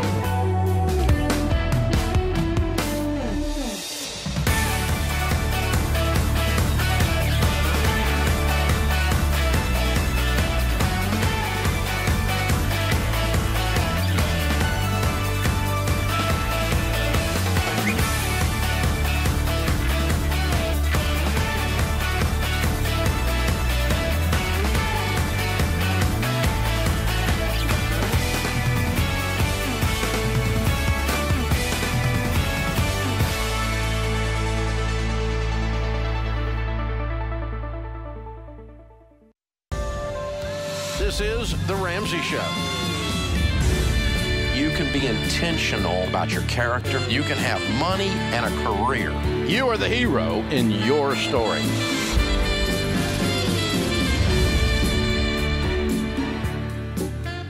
Live from the headquarters of Ramsey Solutions, broadcasting from the Dollar Car Rental Studios, it's The Ramsey Show, where debt is dumb, cash is king, and the paid-off home mortgage has taken the place of the BMW as the status symbol of choice. I'm Dave Ramsey, your host. Ken Coleman, Ramsey Personality, is my co-host today as we answer your questions about your life, your money, and with Ken here, especially your career. Yeah, looking for jobs, thinking about telling the boss to take this job, and well, Ken can help you. Yeah, and little Johnny Paycheck reference there. Just brought that in there, I love just like that. That's a nice, what a smooth great move. song. Yeah, it's a classic. A bunch of young people need you to finish that line. The song is "Take this job and shove it." Yeah, and we're trying to help you do that. Don't jump. Yeah. Don't jump. Absolutely. Find the right job. Keep paying off debt. You don't have to go backwards in your debt snowball. You can actually pursue work you've always wanted to do and not stop the baby steps. There you go. We get that question a lot, which is it's a natural question. Phone number. We'll tell you how. Phone number, 888-825-5225. Johnny is with us in San Antonio. Hi, Johnny. How are you? Hey, doing great, guys. How are you doing? Better than we deserve. What's up, brother? Great. Thanks for taking my call.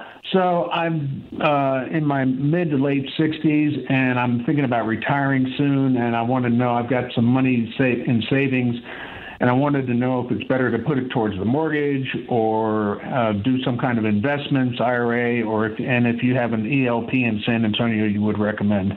My income is $75 annual. My wife's Social Security is about $850 a month. We have investments we have a fixed annuity of around $40K, and an IRA. My wife has an IRA of $16K, so that's a total of $56. Cool. Mortgage is $238 on a 2.75 30-year fixed, and we're 4 years into it. Good for you. Well, as you probably have heard, if you listen for more than about 3 minutes, we talk about the baby steps all the time, which is the clear path to wealth. And the idea being we're out of debt. So you're out of debt, everything but your house, right? Right. Cars are paid for, and the house is the only thing. And you have your emergency fund of 3 to 6 months of expenses in place, your rainy day fund, right? Correct. Good. Yeah, in savings right now, I've got $33K, and I'm getting another $5,000 bonus. Good. We do have $5K allocated for a new range that we need to replace. Good. That's the only major expense. Your next goal is continue putting 15% of your household income into retirement and to continue to build your nest egg. And let's get this house paid off. That's baby steps 4 and 6. Right. And so lean into that house and let's get that thing finished off. How much? You said you got 200 and something on it, right? Yeah, 238. Yeah, so let's, and that becomes a big goal, because if by the time you quit work, if you have a really nice nest egg and a paid-for house, you have a very stable situation. If when you retire you still have a home mortgage, it's destabilizing. It's less than stable because you've got that stinking payment laying there staring at you. And it changes the last 30 years of your life to live in a paid-for house dramatically. So well done. You're on your way. Tamron is in New York City. Hey, Tamron, welcome to the Ramsey Show. Thank you so much for having me. How are you doing today? Better than I deserve. How can we help? I am calling. I have a question that relates to college and when it is okay or sensible to derail the plan and borrow for college. My husband and I, we actually didn't even discover your system until during the pandemic, and we've paid down a lot of debt. We sold a rental property, set up our emergency fund. Wonderful. You made a lot of progress in 1 year. Well, selling the rental property gave us a large sum, and we're blessed to have terrific careers. Mm-hmm. But my oldest son is a senior in high school this year, and last year he expressed an interest that his dream school was a prestigious private university that's around here. I graduated law school from there myself, so tugged at my heart, and I was supportive of him that if he did everything that was necessary and got the grades and kept everything up, as long as he could get scholarships and aid, and the out-of-pocket expenses for us was less than $25,000 a year, that we could afford to pay cash through the school's payment plan, and that he could go there. My sophomore, however, he had some trouble when he started high school last year, and he was getting into trouble, and he was making poor decisions. And then when they closed the schools down, he kind of continued to go down a scary path from our perspective. And he asked us if he could go away to a boarding school, to a military school that's not too far from where we live. And seeing that that was best for him, we immediately in December agreed and enrolled him and sent him. But I'm now paying $2,500 a month for him to go to school. And our budget only has, after all of the bills and essentials, like food and, clothing allowance and haircuts, like really the full budget, only has about $4,000 to spare in it. What's your household income? I don't know. Right now, we're at about $240, and I will be wrapping up my clerkship, my post-law school clerkship. So I would expect that next year it'll be closer to $300, if not over $300. Which will give you the money to send the other one. Mm-hmm. Yeah, and that's why I was... Yeah, there's not a plan where I derail and put you into student loans. To answer your earlier question, there's not a plan where I put you into student loans. Okay, there's two options here. One is we figure this out, or Junior picks a different school. Okay. And his future is not ruined based on that. Mm-hmm. And pause. Listen, pause doesn't mean never. Doesn't mean stop. He could do his first year somewhere else. That's right. Years 3 through 4. Yeah. Or 2 through 4 at the Dream Prestige School again, if he lines up all the scholarships and it's $25,000 out of pocket with no student loans. He can also work towards this, he understands what's going on in the family, and assuming you guys there's some harmony there, and he's as healthy as an 17, 8-year-old can be about his brother's situation, he can work and kind of help out, with this process as well, and say, hey, here's where I think this is a family meeting. I think you sit him down. He knows what's going on, and just say, hey, here's where we are. This is reality. Student loans is not an option. We're not going to do that. Okay. This is what Dad and I have been doing. You've seen us getting out of debt. Bring him into the bigger picture and say, hey, life happens sometimes. This is it's not fair. That's right. It's sad, and you didn't do anything wrong, and yet it's affecting you. But still, it is affecting you, and so here's what we're going to do. Let's pretend that you lost your job, and you couldn't send him to that school. You'd have the same conversation, and it wouldn't be his fault. You would have lost your job, and he would have had to deal with that. Kids can deal with this. So hold on. We're going to send you a copy of Anthony's book, Debt-Free Degree. I want you all to read that as a family, and I want you to commit to working some kind of a cash flow game plan to some school that you pay cash for. This is The Ramsey Show.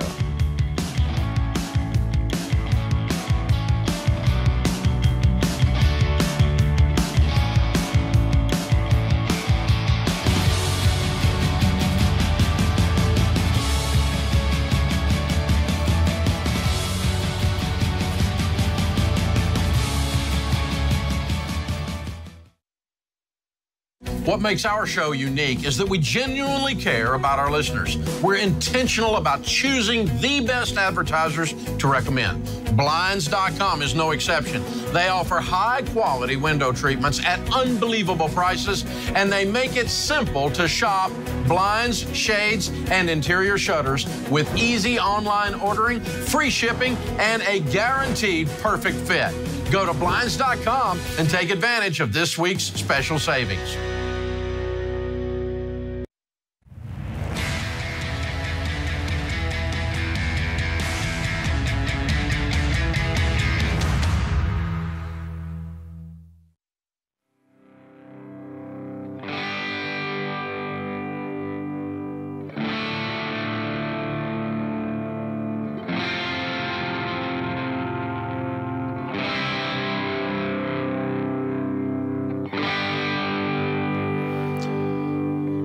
I know what it feels like to think you're never going to be able to save money. I know what it feels like to think you're never going to get out of debt.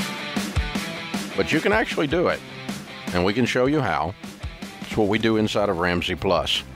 Ramsey Plus is our step-by-step plan that gets you quick wins so you can make faster progress on your debt, and once that debt's gone for good, you get more money back in your pocket.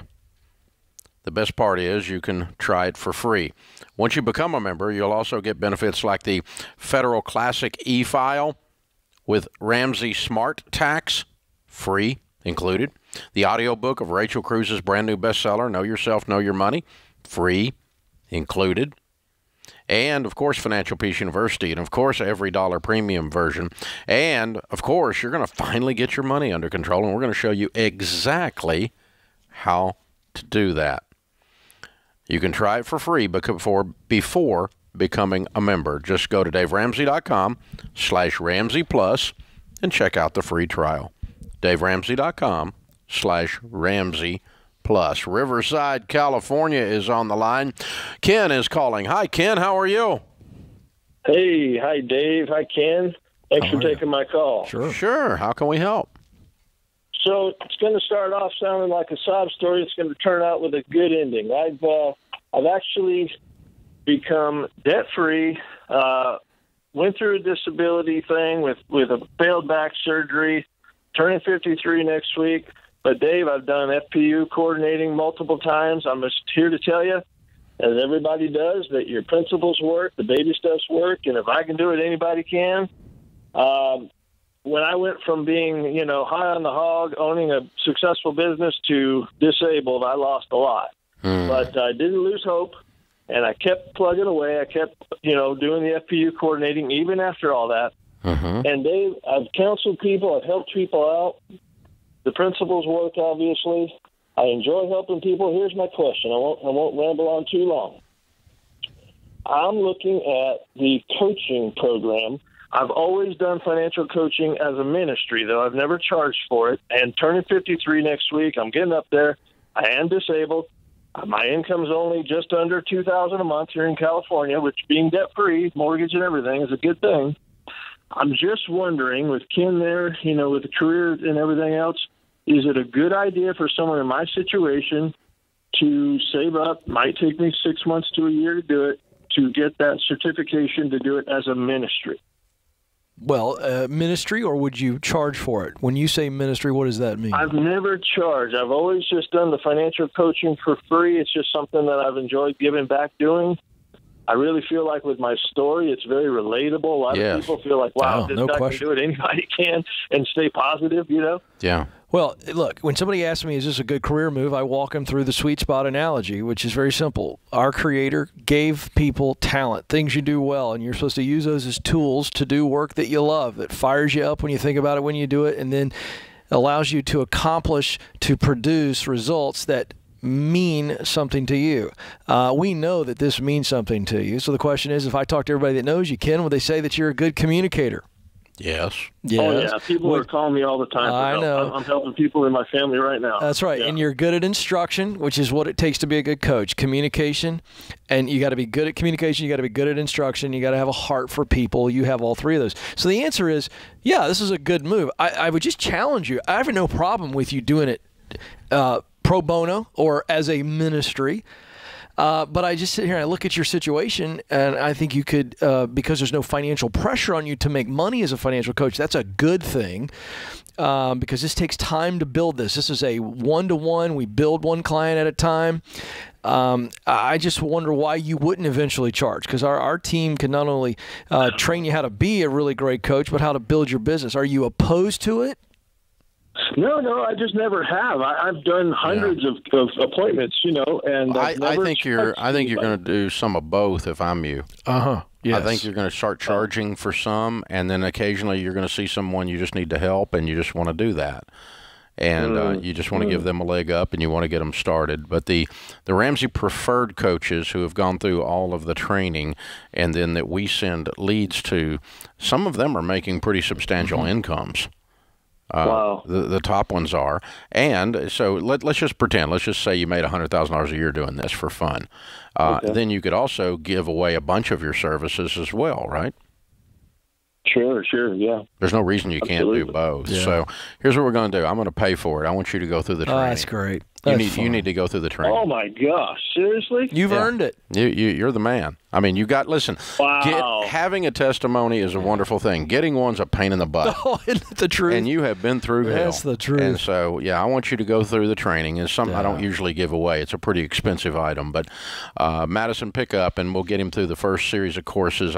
You can talk to the coaching team and figure out what the proper way to get him started on this is, and just tell him I said this one's a gift on me. That's so cool. See, you see what I just did there? Mm-hmm. It's what I told him to do. Yeah. Go make a bunch of money. Yep. And give some away. Give some of it away. Yeah. Because he's going to be in a situation where he can do financial coaching for somebody who maybe is going through something he went through. Yeah. And a physical injury that rocks your world. Well, and I got to tell you, man, it's dadgum pain and medical bills are. We see them in our counseling office, our coaching offices every day, all across America. Yeah. It's a real thing, without a doubt. Yep. Gene is with us in Colorado Springs. Hi, Gene. Welcome to the Ramsey Show. Hi, thank you so much for taking my call. Without going into all the gory details, my husband and I have separate accounts. We just put the house in both our names. I have no debt. He already had a home equity loan on the house plus a car loan. Now he wants to borrow more money to buy some firearms, and with the house being in both our names, it's joint tenant, it's not survivorship. I would have to sign some papers to say I consent to him getting a lien on the house. Should I do it? To buy guns? Yes. How old are you guys? I'm 68 and he's 76. And how long have you been married? Over 15 years. Okay, I have a huge gun collection. I'm a gun guy. I cannot possibly imagine borrowing on my house to buy a freaking gun. I understand. I'm a gun guy. I'm your husband, okay? I would be on his side, but I can't possibly imagine what gun purchase there could be that justifies borrowing on your personal home to buy it. What is he buying, a tank? No, they're single shot, high wall, low wall, whatever. And he went to a gun shop, and they had these great deals, and he knows he could get a lot of money off selling them. Yeah, he doesn't need to get in the firearms business at 76 years old by borrowing on his home. No, I don't think this is a good plan, and if he called me, I would tell him not to do it, and so I'm going to tell you not to allow your home to be done, because when this all goes sideways and he can't sell these guns for whatever reason as an individual or a collector or whatever he's getting into here, I can't tell what the flip he's getting into, but it must be in a very expensive collectible gun of some kind. It sounds like he got a great deal, and he thinks, oh, I can buy this now, hold on to it, from a gun and shop. sell it. He's going to steal it from a gun shop. Yeah, like they're going to give him a deal so he can make a lot on it. I got questions. Yeah, I'm thinking, ding, ding, ding, ding, ding, ding, ding, ding, warning, warning, warning. Because that's what retailers are known for, Dave. Yeah, they're known for giving things away at cheap so you can make more money on it later. Yeah. Gun shops are known for not having no idea the value of the guns in their shops. We're being sarcastic, right, exactly. Gene. Your husband's plan sucks. Don't get into debt to do it. And that's from a couple of gun guys. Oh, my gosh. Wow. Can't believe I told somebody not buy a gun. I know. It just happened right here. Yeah. That's harder than telling them not buy a boat. Wow. This is The Ramsey Show.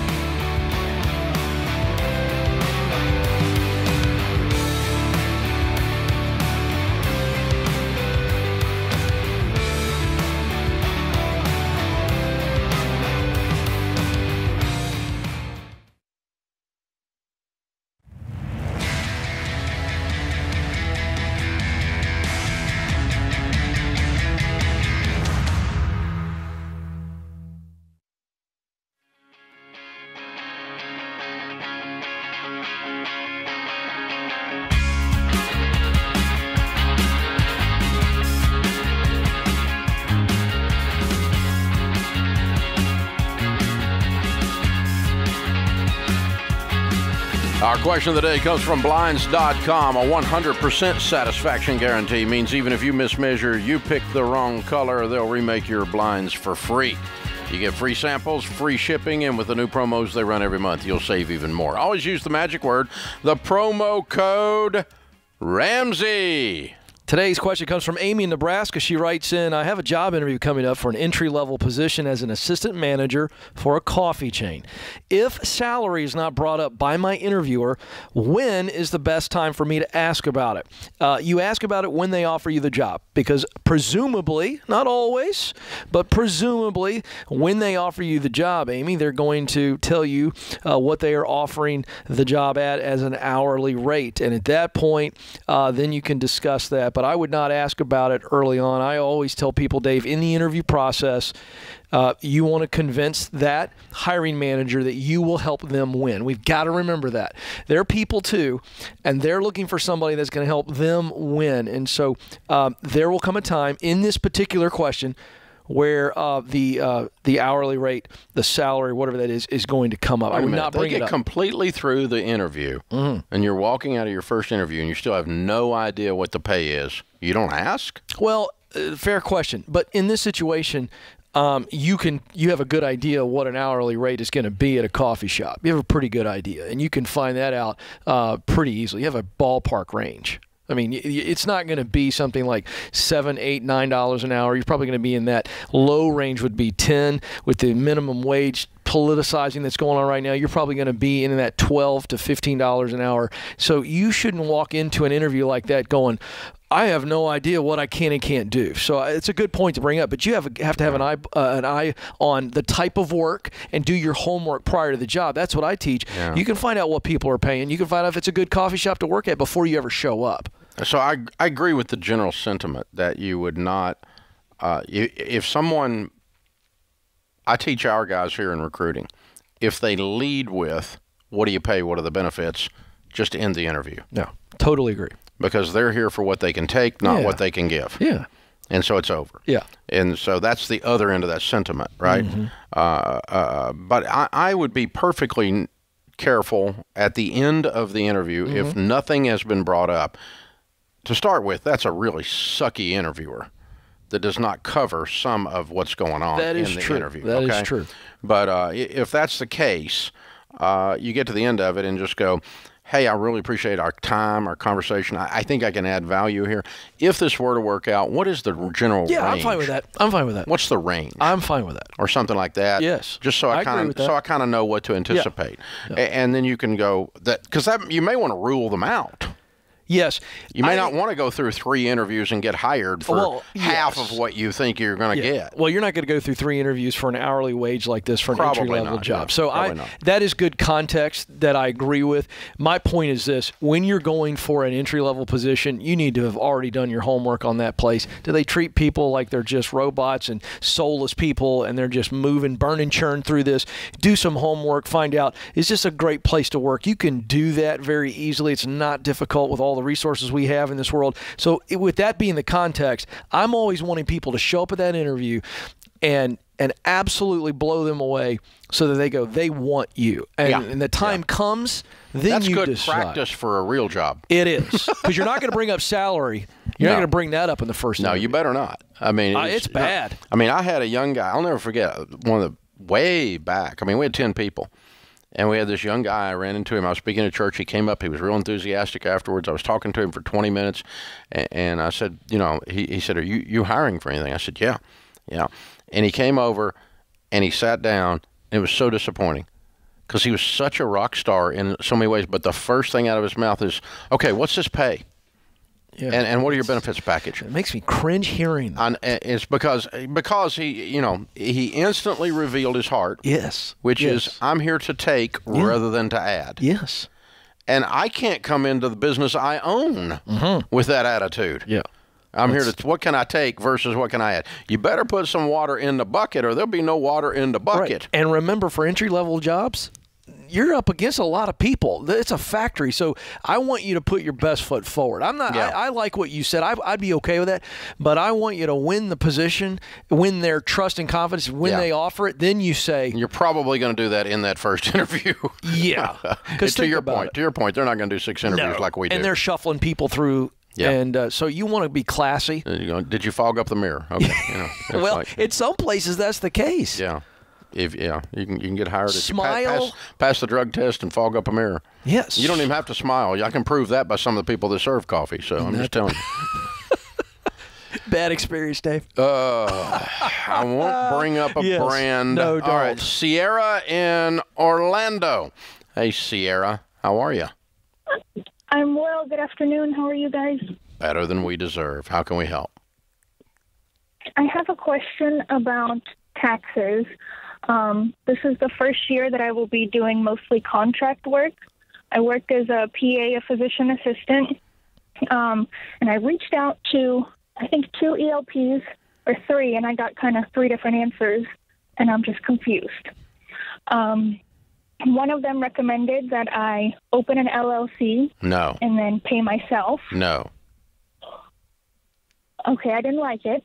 The other one said, yes, open the LLC, pay your own payroll company. No. But they're wanting money monthly. No. And the third said, just pay 25% every 3 months to the IRS. Yep. Ding, ding, ding. There's your answer. That's the one you want. Okay. Yeah. Okay. What I would tell you to do is just to open a separate checking account in your Social Security number. It's a DBA, doing business as. Mm-hmm. And you have a little separate business account, and you put all of your income into that business account. When you want to pull money out of that and take it home to buy things at home or pay bills at home or pay debt at home or whatever, you'd hold back 25% over into a separate savings account to pay your quarterly estimates. And you'll probably, unless you make over $100,000 a year, 25% will cover it.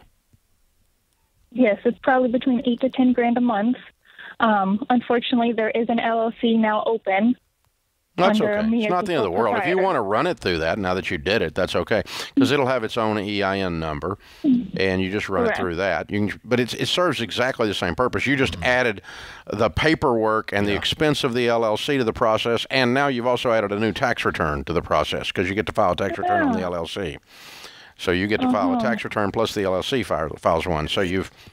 I want to ask you about that, Dave. For her, shouldn't she just shut that down? Then why go through all those extra steps? I mean, I know she opened it. She paid money probably for somebody helping her get that. It's just not that big a deal. It's not worth it to shut it. It's a hassle because you got one extra tax return. Yeah. But you're going to have a Schedule C on your personal return if you don't do the LLC. So you've got some forms to fill out anyway. So for taxes. So it's not the end of the world to do that. I definitely would not use a payroll company to pay yourself. That's nightmarish. But I don't recommend solopreneurs unless they have lots of money. An LLC is not there for tax purposes. It's there for risk management. It's there for if that company gets sued, you don't want to be the individual that owns it. So as an example, I actually own absolutely nothing now.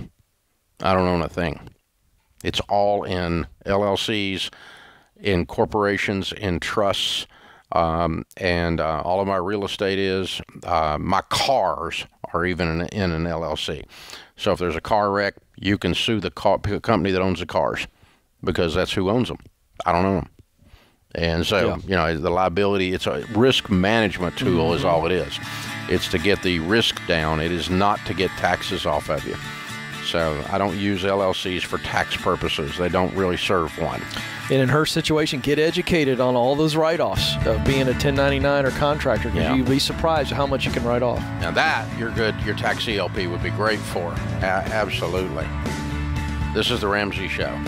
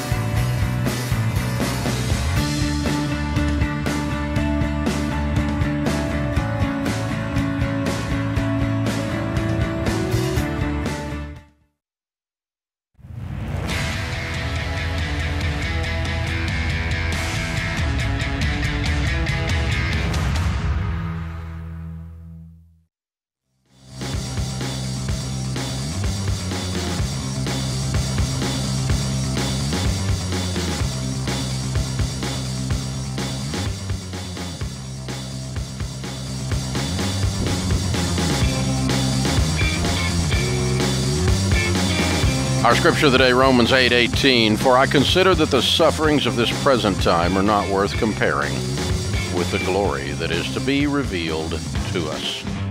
Robert Hughes said, the struggle you're in today is developing the strength you need tomorrow. Well, that's the truth. Mm-hmm. Brandon's with us in Salt Lake City. Hi, Brandon. How are you?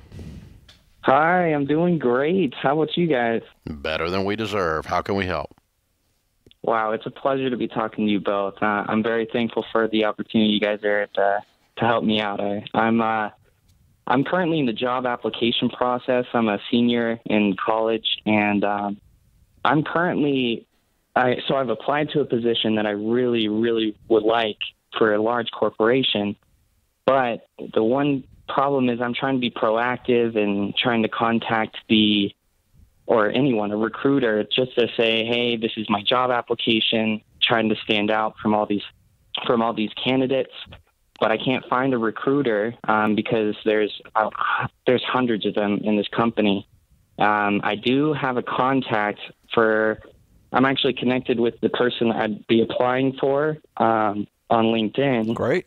But I don't know if it would be wrong for me just to jump the whole recruitment process and contact them directly.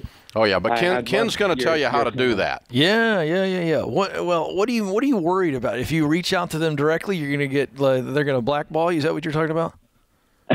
Yeah, kind of like, oh, this is annoying. He's not following the directions. And you've already applied. You've already applied, correct? That's correct. I applied about a week ago. Yes. Yeah.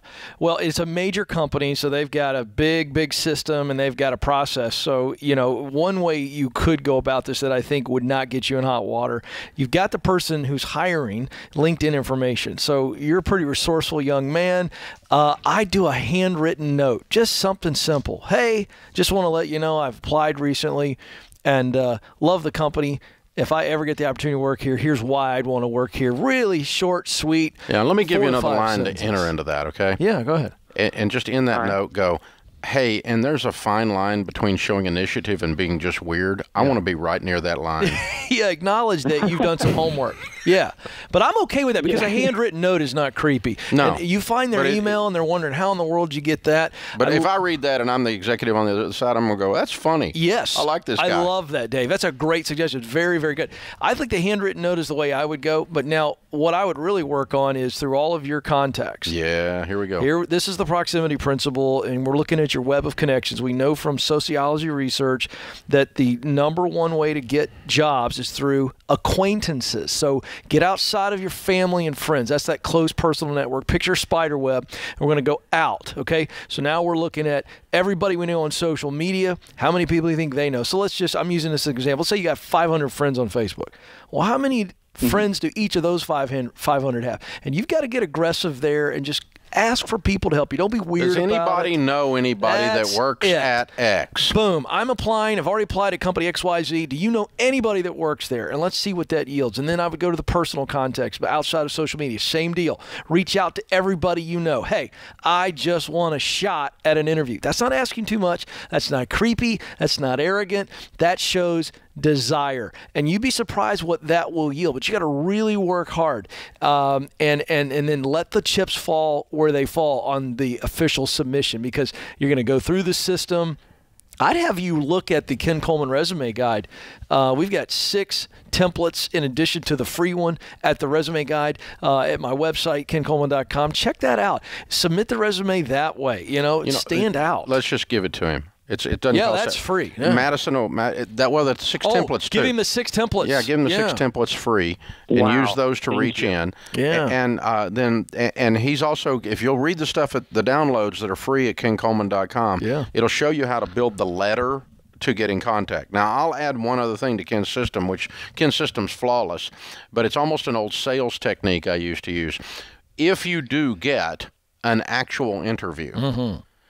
During the interview, ask when you should follow up and set an appointment for the follow-up. Love that. That way you're not pestering. That way you're just following through on what you said. And they said, well, we'll know in a couple of weeks. Would it be okay if I contacted you on Friday the 14th? And they will say yes. And then when you call on Friday the 14th, they go, yes, Brandon said he was going to call. He called. That's a good sign for him. But also, then you're not trying to chase somebody in phone tag, or you're not trying to, you're not worried that you're pestering them on a follow-up. Yeah. Because the follow-up is set. You schedule your follow-up, and then it's not pestering. It's expected. And then let it go. I mean, one of the worst things you can do is just keep emailing somebody. Look, if they want you, trust me, they're going to get back to you. Do a great job. Do your best job in the interview. Do a follow-up. We have a touchpoint timeline free guide. And get six other places to go after while you're going after this place. That's right. Don't sit around and wait. Good idea, yeah. So hold on. Madison will pick up, and she'll get you those templates and a copy of Ken's book, The Proximity Principle.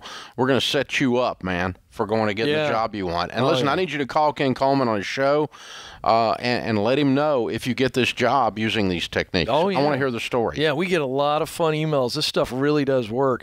And here's the other thing, if it doesn't work, let's really figure out how to open up our connections. Because what people don't know, Dave, is that they know everybody they already need to know. Yeah. I know that seems intimidating. It's the 1 degree of separation thing. It really is. Yeah. It's when I was a kid, we played this thing called the match game. You got grandkids now. Yeah. Well, do they still have the match game? We played it with our kids. Sure. Oh, good. And so it's this idea of you just start turning over the tiles, and we go, okay, I saw an elephant here. I'm looking for another elephant. It's the simplicity of I've got to be diligent. I know everybody I need to know. I got to keep talking about it. I got to keep asking. People will help if we ask the right way. Yeah, that's exactly right. And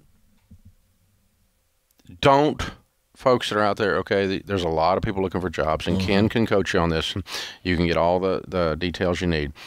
Ramsey Solutions will hire 340 people this year if we meet our hiring goals.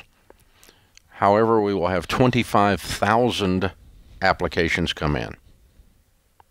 If you simply fill out an application and that's all you ever do, there is a high probability that we will have missed out on hiring you. It's true. Might as well play the lottery while you're doing that. It's really a long shot in today's world with so many people applying for jobs. So this thing of, I filled out 100,000 applications on Monster.com and not a one called me back. Well, no crap. Not a one did. Or I used ZipRecruiter and did all these multiple filings at one time. And ZipRecruiter is great. We advertise for it. Yeah. But you cannot just mass, just throw enough mud against the wall to see if something sticks. You've got to find that singular connective spot with someone that knows someone that knows someone inside. And, Joe's friend works over there, and Joe's friend's name's Sally, and Sally is going to get, at least have a connectivity point. Well, here's another thing. I got an email at the last break that a friend of mine had sent a lady who wants to work here. Right. And sent her, and I sent them over to HR. Sure. And that doesn't mean she's going to get hired, but she's not in the stack anymore. Oh, no. She's at the top. She's at the top of the pile. Well, she may be at the top of the wrong pile. Right. But she's in. Well, she's not getting a look. She's not going to. She's getting a look. That's the issue. There's going to be a real consideration. Chances go up when we get interviews. Yeah. We're trying to get an interview. One thing we get all the time on the Ken Coleman Show, Dave, is people say, okay, Ken, I did what you said. I really, truly don't have a connection to somebody in the company. And so the next best thing is with the resume guide and the resume templates at kencoleman.com, we have flipped our resume, and the HR team. Could you send that to that guy on LinkedIn? Can. But here's what absolutely. You can reach out. But what we've done in our resume, and our HR team has worked with me on this. We've got a world-class HR team at Ramsey Solutions. The top of our resume, Dave, says who I know. So if you don't have a connection to somebody in the company, let's use Ramsey Solutions example, then maybe you should get a great endorsement from somebody who is a world-class financial advisor, Smart Investor Pro, who we may not know personally, but they're in our network. Or if you're going into technology, get a great reference from somebody who's a big shot in that field. Yeah. It'll make them go, huh? Yep. There and you look go. at you. That puts this hour of The Ramsey Show in the books. We'll be back with you before you know it. In the meantime, remember, there's ultimately only one way to financial peace, and that's to walk daily with the Prince of Peace, Christ Jesus.